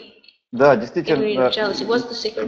Я обещал ответить на это, но просто вскользь спрошу. Давайте вернемся на этот слайд. Ответ находится на слайде, который я сейчас вам показываю. So the answer to this question is on the slide that you can see right now. В моем опыте лучший способ что-то делать с завистью, это вот когда я, помните, рассказывал о коллекционировать спасибо, а спасибо ведь касается не только для тебя что-то хорошее, но и для других. И когда ты видишь, что что-то у другого человека происходит хорошее, пиши за это спасибо тоже, несмотря на то, что ты завидуешь. И зависть как-то притупляется. So, judging from my experience, there is the following way that you can make use of if you want to combat jealousy, if you want to combat this emotion. You remember that I told you about the notebook where you are supposed to write all the things that you are grateful for, and you are supposed to write the things that are good for you and that are good for other people. So you're supposed to write those things that are good for other people, even if you feel jealous. You're supposed to do this, and I think that's how you can combat jealousy. That's how you can fight against jealousy. Лена, это понятно? Helen, is it clear? Прекрасно. Итак, вот еще буквально 2 минуты на административные, ребята, я вас отпускаю. Для тех, кто еще по непонятным для меня причинам не зарегистрировался, не купил билеты и не навострил лыжи на наш федеральный слет под Москвой этими выходными, который будет в эти выходные 1-2 июня. Сделайте все возможное, чтобы там быть. Это одно из самых ярких студенческих событий в жизни EMAS. Цены там совершенно клевые. Любой может позволить. Это про нетворкинг, это про бизнес-связи, это про интереснейшие мастер-классы. So I'd like to address those people who, for some reason, haven't bought tickets to participate in the EMAS Federal camp, which will take place during this weekend on the 1st and the 2nd of June. So please, we encourage you to participate in this event. It will be one of the most breathtaking events in the life of EMAS. Prices are affordable, so it's about networking and fascinating workshops. So we are waiting for everyone. Этот слет, он двуязычный, соответственно, если вы не говорите по-русски, а говорите по-английски, это не проблема, переводчики EMAS будут вас сопровождать. So it's a bilingual event, so if you don't speak Russian, it's not a problem, because EMAS interpreters will just accompany you. Поэтому еще раз постарайтесь быть, если вы еще не приняли решение, давайте, время течет, часики тикают, ребята, не пропускайте такие события, путешествуйте. Вы пошли учиться для того, чтобы нарабатывать в том числе и связи, не только знаний, это про связи, это событие как раз про связи. На этом, да. So if you haven't bought tickets yet, try to participate in this event. Don't miss such events, because you're studying at the EMAS Business School not only for the sake of studying, but networking is also important. So this event is about networking. Поэтому рассчитываю каждого из вас, кто еще не регистрировался, увидеть там. Буду рад непосредственно. Вы знаете, что я тоже буду там наряду с другими нашими преподавателями. So I hope to see everyone who hasn't registered to participate in this event. I hope to see everyone there because, you know, I will participate in this event and my colleagues will participate in this event. Так, теперь еще одно последнее объявление. Наступает лето, пора отпусков. На период лета мы с вами переостанавливаем практику проведения студенческих вебинаров, а также экспертных вебинаров, вебинаров от экспертов EMAS до лета, потому что, слава богу, каникулы, все будем отдыхать. Мы возобновим наши с вами вебинары, начиная с сентября. So one more important thing which should be mentioned. The summer season is coming, so it's vacation season. It's season of holidays. So which means that we will not conduct webinars during the summer, and we will resume conducting webinars in September. На этом все, ребят. Давайте отдельно сейчас каждый поставьте по 3 плюсика минимум, не ленитесь. Скажем спасибо Арине. Человек сделал самый тяжелый кусок работы. 3,5 часа переводить туда-сюда. Это жесть. Арина, ты крута. Ребят, ставьте плюсики, Арина молодец. So please. Actually, I will tell you. I will say it in English. Guys, I mean, I just address our English-speaking students. Just please put at least 3 pluses as a measure of thanks to Arina, because she did the most important and most difficult part of the job in this webinar. She translated it, which is extremely difficult. So put your pluses to her. This is the meaning how to say thank you for Arina for great job. Все, ребята, прекрасного всем лета, слава богу, самая крутая пора наступает, всем желаю хорошо отдохнуть, не забывайте учиться, не забывайте про сроки, не забывайте про проекты, не забывайте, что мы с вами пришли учиться для того, чтобы расти, проведите это лето так, чтобы в кайф. So enjoy your summer, but don't forget to study, don't forget about your projects, and don't forget to develop yourself. Все, всем до свидания и пока. Хорошего лета. So goodbye, everyone. Enjoy your summer.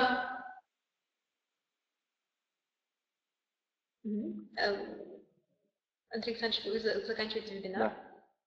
Да. Да?